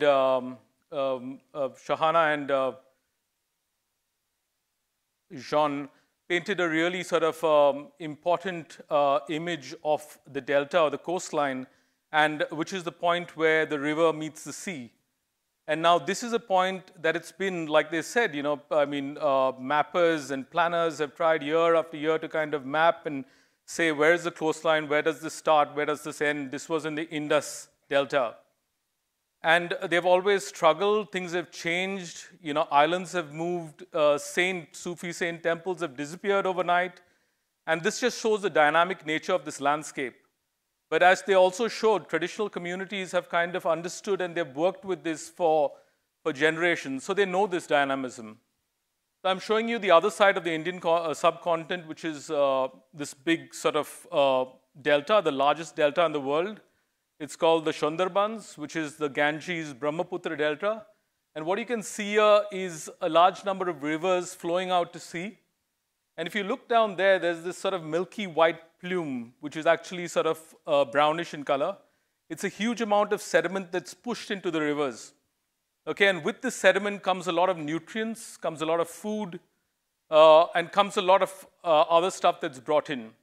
Because of this area is super rich in terms of the fish, the crabs, the diversity of a whole range of other species that come here to breed and feed. The Sundarbans also happens to be the largest contiguous mangrove forest in the world. It's really large and it spans 2 countries. As I said, the delta is about 100,000 square kilometers. That's massive. But people's islands, homes are always in a state of flux. Traditional communities know this. Now, when this silt comes down, there's one fish of super importance in Bangladesh and in that region. It's called the hilsa. And these fishermen follow the fish, basically. So you have this fish moving upriver and moving cross country. And the fishermen are just following the fish. So very often they stray borders and skirmishes arise, fishermen get arrested on either side. And this is not something that's kind of restricted between India and Bangladesh. It happens across all border states. You can talk about the Baltic, you talk about the Gulf of Mannar along the southeast coast of India, where you have the Park Straits, which are also very rich areas, also once important pearl diving areas, the Gulf of Mannar and the Park Bay. So what's happening here is the fish don't recognize borders, ecology doesn't recognize borders, and fishermen follow the fish. But however, Shahana they spoke about, one of the things was very clear, was basically we want to draw lines. We want to control and manage like we manage our terrestrial landscapes. Like every single hectare of land is managed in some form or the other, whether it's like a grazing land or whether it's a revenue land or whether it is agricultural space or human habitation, it's managed in some form or the other. The ocean is largely kind of open, a kind of open common, it's open access. But what you see here is we still try to manage it, and we have this maritime zones. You have the territorial waters that is about 12 nautical miles from shore for each country. You have the exclusive economic zone where a country has rights over its fisheries resources and its continental shelf. That's under its jurisdiction. So we try and manage. But you cannot look at the sea as this 2D structure where you're just drawing a line over it. It's very 3D. You have, trenches like the Mariana Trench in the South Pacific, which is over 2,000 odd meters. It's the deepest trench. And you have mountains that are taller than Mount Everest of Hawaii. So it's really complex, and it's kind of very diverse, but we still tend to want to control and manage in some way or the other. This is a Fanti man. His name is Achiba, and I met him many years ago in 2012 when I was working in Liberia. And I asked him, how did you come to Liberia? And he had his whole family over there. There was a place called the Big Fanti Town. And he told me it's like my whole family moved here, but I've actually got family not just in Liberia. I've got family in Guinea. I've got family in Cote d'Ivoire. I've got family in Mauritania. And he said we are basically following the fish. We follow shoaling sardine up the coast, which kind of follow a particular current pattern, and we follow certain other kinds of tuna. And that's why we're just following the fish, so we go across country. We've got settlements across these countries. So it kind of, the moral here is fishermen do not recognize boundaries very often like the fish. They're just following the fish. These are traditional communities who understood tides, and they were very tactile, like Shahana and Jean put it. They were very tactile. They literally threw plumb lines, and they tasted the sediment and a whole range of things. So like this, you have Senegalese fishermen that kind of ply the entire Gulf of Guinea. You have fishermen from a small village in Tamil Nadu called Tuttur that travel as far as Western Australia to go and catch sharks. They were shark fishermen exclusively. So you have these communities all over the world. But this has changed drastically over a period of time. So right now, as I said, you have that portion which is the high seas. The high seas is kind of the largest open access area you can think about. There are many laws to try and manage it, but it's really not enforced. So 67% of the ocean surface are the high seas. So you can go wherever you want, you can catch what you want, and you can bring it back to your country. Now, it's very interesting that most of the goods that we use here, pretty much everything here, most of our food, the fuel we use, everything comes by some form of container ship or a tanker.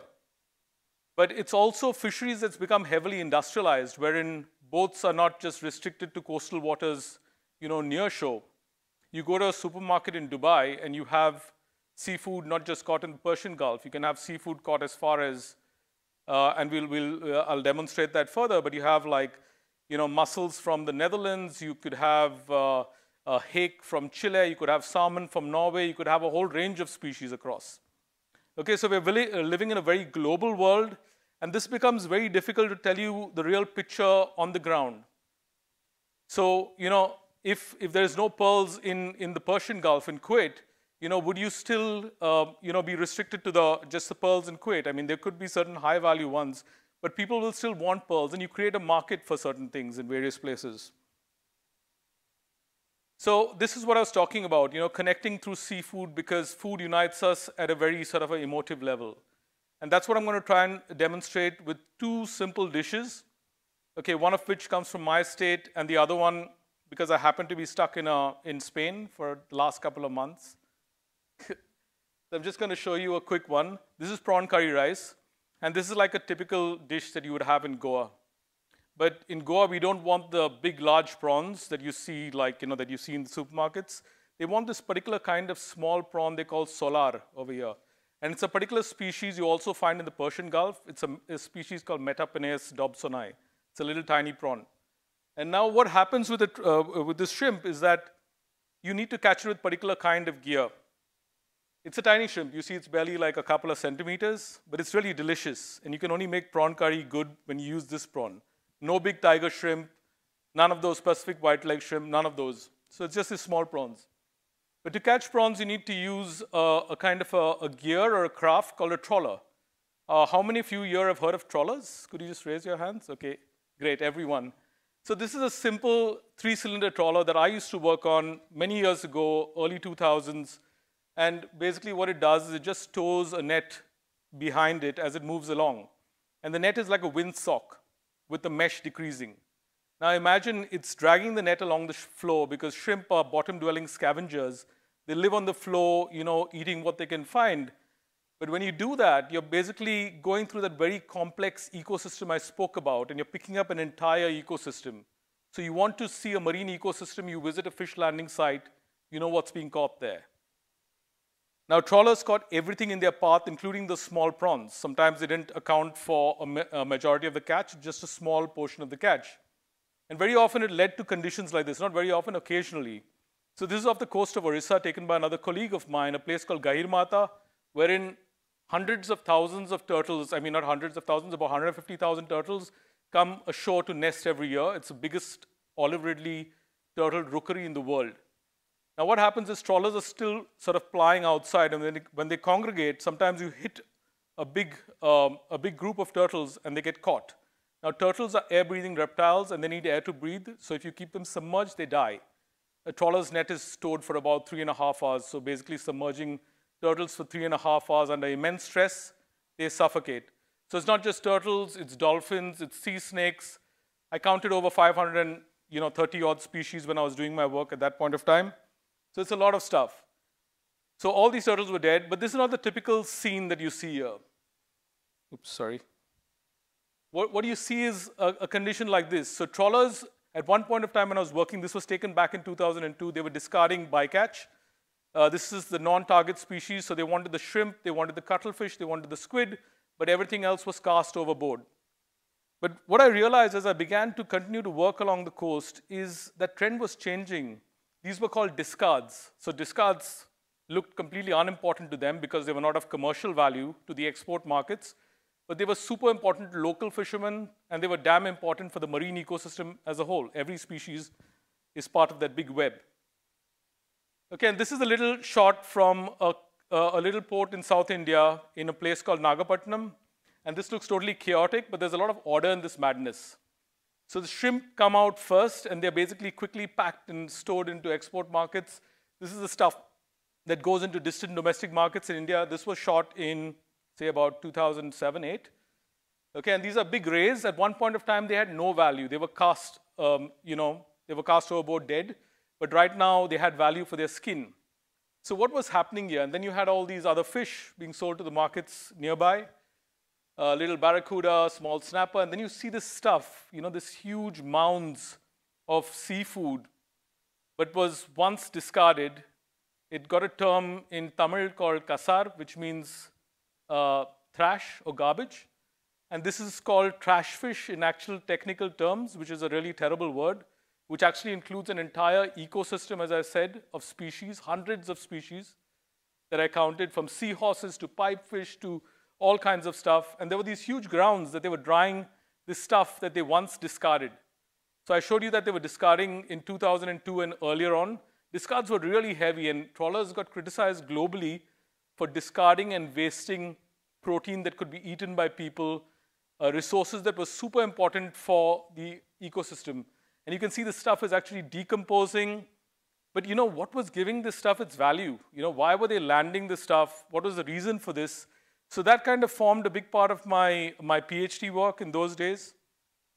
And you can see these women are actually sorting it out. The conditions are very difficult. It's about 42 degrees out there. And they're packing it into these gunny sacks. And they're taking it somewhere. But what was giving this stuff its value? Why were they sort of sieving through it? Why were they doing all this? And this is all a typical mound of trash fish, very fresh, just come aboard. But some of these trawlers keep it aboard on the side, not in ice, for 3 days, so it's decomposing. But why were they landing this stuff? Why were they landing this low-quality protein? I'm talking way back in 2008 again. And when you look at it, I followed those big gunny sacks to the big poultry industry in the central part of India. Now, chickens and the industrial fishing, the trawling, was growing at a very similar rate. From the 1970s to around, say, the early 2000s, 2010, it was kind of growing really steep. And increasing affluence is also increasing the consumption in India of this kind of protein, which is, relatively kosher compared to, say, and less expensive as well. So it was going to the chicken farms. Now, just to let you know, basically, all this stuff is called fish meal. It's just ground. It's as simple. It's all feed for either chickens, a huge amount of it. So about quarter of all the seafood we catch in the globe, quarter of all the seafood we catch in the globe either goes to feed farmed fish. Okay, 70% of it goes to feed farmed fish. The rest of it goes to feed pigs and chickens. Okay, so that's a lot of seafood that animals are eating. And I could actually compare it, but I'll talk about that later. These are tilapias. These are a species of genetically modified tilapia. It's called the gift tilapia. It was in a forest in just outside a mangrove forest in Matang. They were kept in little pens in the mangrove forest.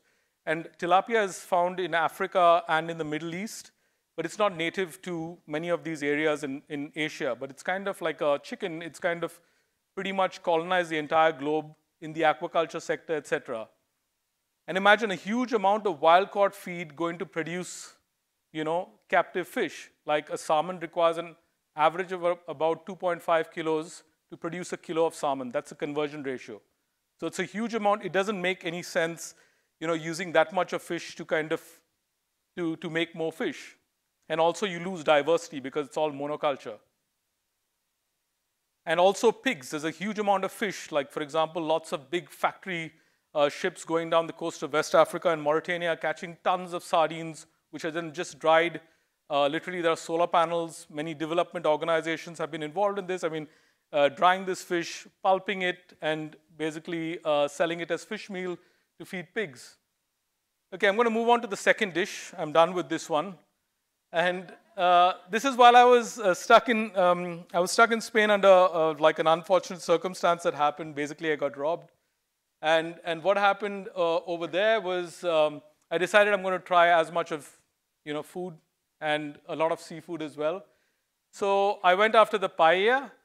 Now, obviously, everyone who goes to Spain wants to try the paella, but the traditional paella is not the paella de marisco, which is the one with the seafood. It was from the Valencian region or the broader Catalan region, and they used everything from rabbit to snail to whatever they could find in the area around their fields. But today, this is the paella that you kind of see on pictures, and it's seen on guidebooks, etc. Now, if I want to break down this paella, what you see here is mussels. You see the langoustines or the scampi over there. And you see another shrimp there, very interestingly, another prawn that I'm going to be talking about now. Okay, and the mussels I found out they came from the Ebros River Delta, which is just between Valencia and Barcelona on the east coast. And mussels are great because they're filter feeders. You don't require to feed them. They're actually a great service. So always, mussels are always a great choice to eat, depending on, unless you're getting them from really polluted waters, which can make you very sick. So, yeah. And these are the langoustines. They were caught either from the Mediterranean or they came from the North Sea, but a lot of it is caught in the Mediterranean as well. And it's kind of a managed fishery, although the Mediterranean as a whole is one of the most overfished seas in the world. And then we had this interesting shrimp, as I showed you. But this was something called the Pacific white-leg shrimp. Now, if you go to any supermarket here, you go to Europe, you go to the US, you'll find the Pacific white-leg shrimp. Now, this shrimp originates actually along the central coast of the Pacific side of Mexico all the way down to Peru. Okay, it didn't exist anywhere. It was only caught by trawls. But in about the late 1970s, it was being farmed in the US, and then it spread like wildfire across the globe because it was one that was not as prone to disease as, say, the tiger shrimp. And they brought it to India, and India is one of the biggest producers today. It happened over the last decade of Pacific white-leg shrimp, which has flooded the market in many parts. But to grow shrimp, very often you need to clear vast swathes of mangroves. This is a place in West Bengal in India where you're just clearing vast swathes of mangroves. There's monoculture of casuarina, which is Australian pine that you don't find there. And this area, which was very diverse, those rivers were diverse with lots of small-scale fisheries, have none of that. There are few people working on these farms, and it's used to grow the langoustines. Now, there's always advice to eat lower down the food web, and shrimp are lower down the food web, and not eat the predators like the hamur. Try and avoid the hamur, the shark, etc., and go down the food web more towards the clams, the mussels, the shrimp. But then if you see where they're caught from, So the point is, it's not so straightforward for me to tell you that eat this and not that, because there's a lot of nuance that goes into making these conclusions. And so the answer is basically, should we stop eating seafood, or what should we do? You know, I mean, I know I've told you a couple of depressing stories, but I can clearly tell you something, that basically stopping seafood is not going to save the ocean. In fact, one of the ways forward is actually being a nuanced consumer, because if you look at it, a lot of our seafood is being driven to the animal feed industries, you know, and it's not going for human consumption, all perfectly fine for human consumption. Fisheries provide livelihoods to millions of people around the world. Many of them are solely dependent on fish as their sole source of protein and important source of micronutrients, particularly for young children and, you know, and many of these communities that are deprived. Okay, so we need more, we need to make structural changes, and this can only happen through policy. And structural changes in our policy is the only way we can affect fisheries. And you as a consumer could help by kind of being more aware and not just looking at a wallet card, because there's a lot of complexity behind that wallet card. I know it's very, like my mom asked me, okay, so yesterday you told me that this is bad, but I said, oh, you know, I mean, it's changed a bit now. You need to kind of, you know. So, yeah, so basically the answer is, it is a bit complicated, but at one point of time, you had the chance to engage with the vendor. You went to the market in Dubai, or you went to Al Mena in Abu Dhabi, you could actually engage with the vendor, ask him from where he got the buri or where he got the bolti, you know, he would tell you. So basically now you cannot, it's very difficult for him to tell you, and there's a lot of imposters in the marketplace. You go to Portugal today and you can get peixe espada or espadarte, which is the swordfish, but it's actually, what they're selling you is the espada preto, which is this black scabbard fish that's caught using line off the coast of Madeira, which is another fish that is kind of sustainable now, but it's quickly going to change. But because swordfish stocks have collapsed in many parts of this world. So there's a lot of misnaming and a lot of imposters in the marketplace to be aware of, and we can talk more about it. That's a little Guinean tilapia, and this young boy in one of the highlands in Guinea who caught this fish at that point of time. And these are super important fish, these small fish, because you consume the entire fish, bones, organs, and all. And at the end, it's really about ensuring the structural changes are very important, particularly to ensure labor rights and human rights in fisheries. As resources go down, the life of coastal communities is getting particularly hard. As I showed you, many of these people who are thrash sorting came from the artisanal or the small-scale fisheries that could not make a living because the seafloor has just been scraped off of all the fish. They were not concerned about shrimp. They ate all kinds of fish. They had a diversity. They ate seasonally. They moved across borders to eat. So basically, this changed a lot. And yeah, with that, I'd just like to end over here. But what I would like to tell you is that soon after this, we've got this little gastronomic experience that we are doing with Chef Tomazini, who's at the Brazil Pavilion. So I would like you all to sort of please join us over there, because we're going to be looking at each dish. And it's not about giving you clear answers again. It's about giving you the nuance in it. But I would love if you'll ask me any questions now, because we have time for questions, and you know, we specifically kept time for that. So thank you very much for listening, and it was a pleasure to be here. Thank you, Nada.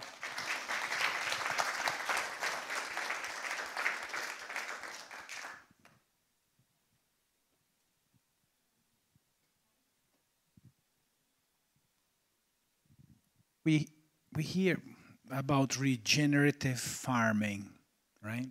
Yep. With technology today, is it possible to have regenerative fish farming so that we regenerate ecosystems? Sardines, for instance, in Brazil are gone. And how can we rebuild the ecosystems, the marine life, while making livelihoods and profit? That's a very important question. Where are you from, sir? I'm from Brazil, São Paulo. Okay, thank you. No, that's a really important question. And basically, as I was just saying, 46% of all the fish we consume today comes from the farm fishing sector. So it's a very big And so if we really have to make changes, we have to look at the aquaculture, the farming, the farm fish industry. And there's a lot of regenerative models, like Vikram was saying about the Mekong, where a lot of area had been cleared of mangroves, is now being regenerated, and a lot of the people are recognizing their old traditional systems and building on those systems by planting mangroves, but not just one species, recognizing diversity. One of the key things here is to recognize diversity, not just in planting the mangrove species, but also in the species that grow in that. Because now the big problem with aquaculture farms is you just grow, like, say, you know, the pirarucu, or you can grow the Asian sea bass, or you can grow the robalio, whatever it is. But here you need diversity. So they're recognizing something that's nature positive. Like I showed you that man who was holding those fish in his hand, he catches those small fish because of the reed beds. If he didn't have those reed beds, he wouldn't get the diversity. Now that small fish is very nutritious, particularly because they eat the entire fish, you know, bones, organs, and all.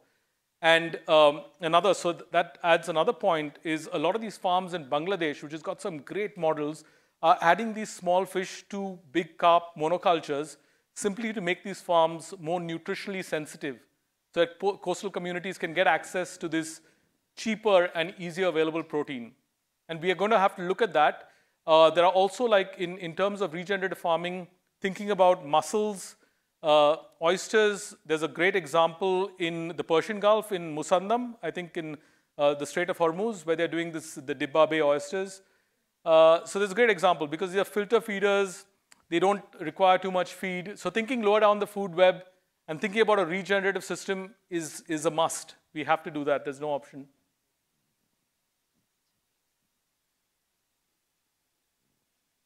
Anyone else? And please tell me from where you're all, because there's always something to kind of, you know, when it comes to fish, there's always something to relate to. Yes?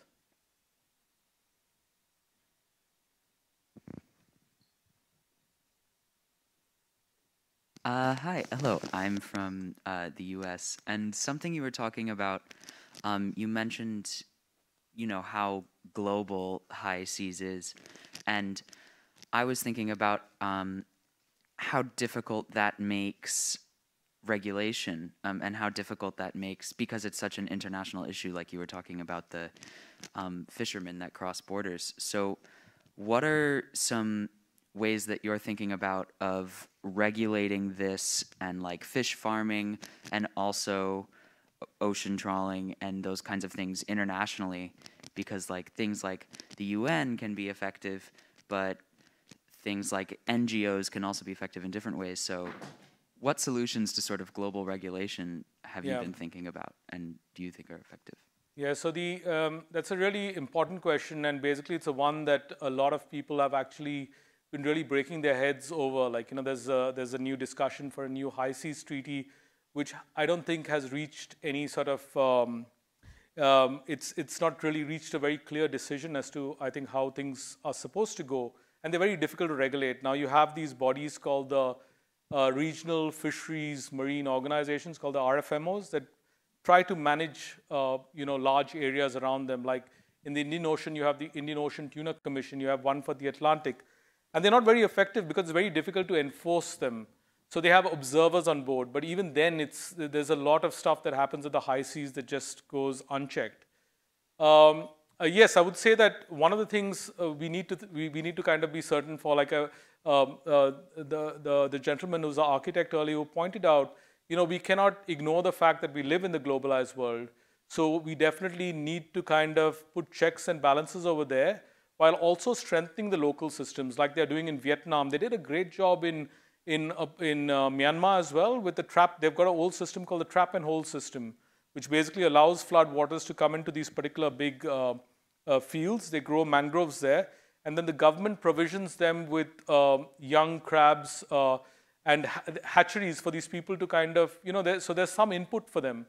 And basically that's one of the best forms, because they know they have the traditional knowledge there, and you're just sort of helping beef that up and creating some other incentives. You know, that's the whole point of doing something like that. You have to build on traditional, or you have to build on capacities that exist, and don't try and create a parallel system. That's the most important thing to follow. The high seas, you know, as you rightfully said, are a massive challenge, and I think it'll require a lot more push, a lot more political push from various governments. The EU itself, fishes pretty much globally. You have Portuguese and Spanish fleets going to the Indian Ocean, catching yellowfin tuna. The Pacific has done a great job with charging huge rents for fishers who come there. So the islanders have made a good amount of money from it, and they managed to regulate the fishery sustainably. So you can have sustainable fisheries. It's not like you can't have. So you're basically, if you're able to sort of incentivize communities and give them agency, I think that's the most important thing you can do.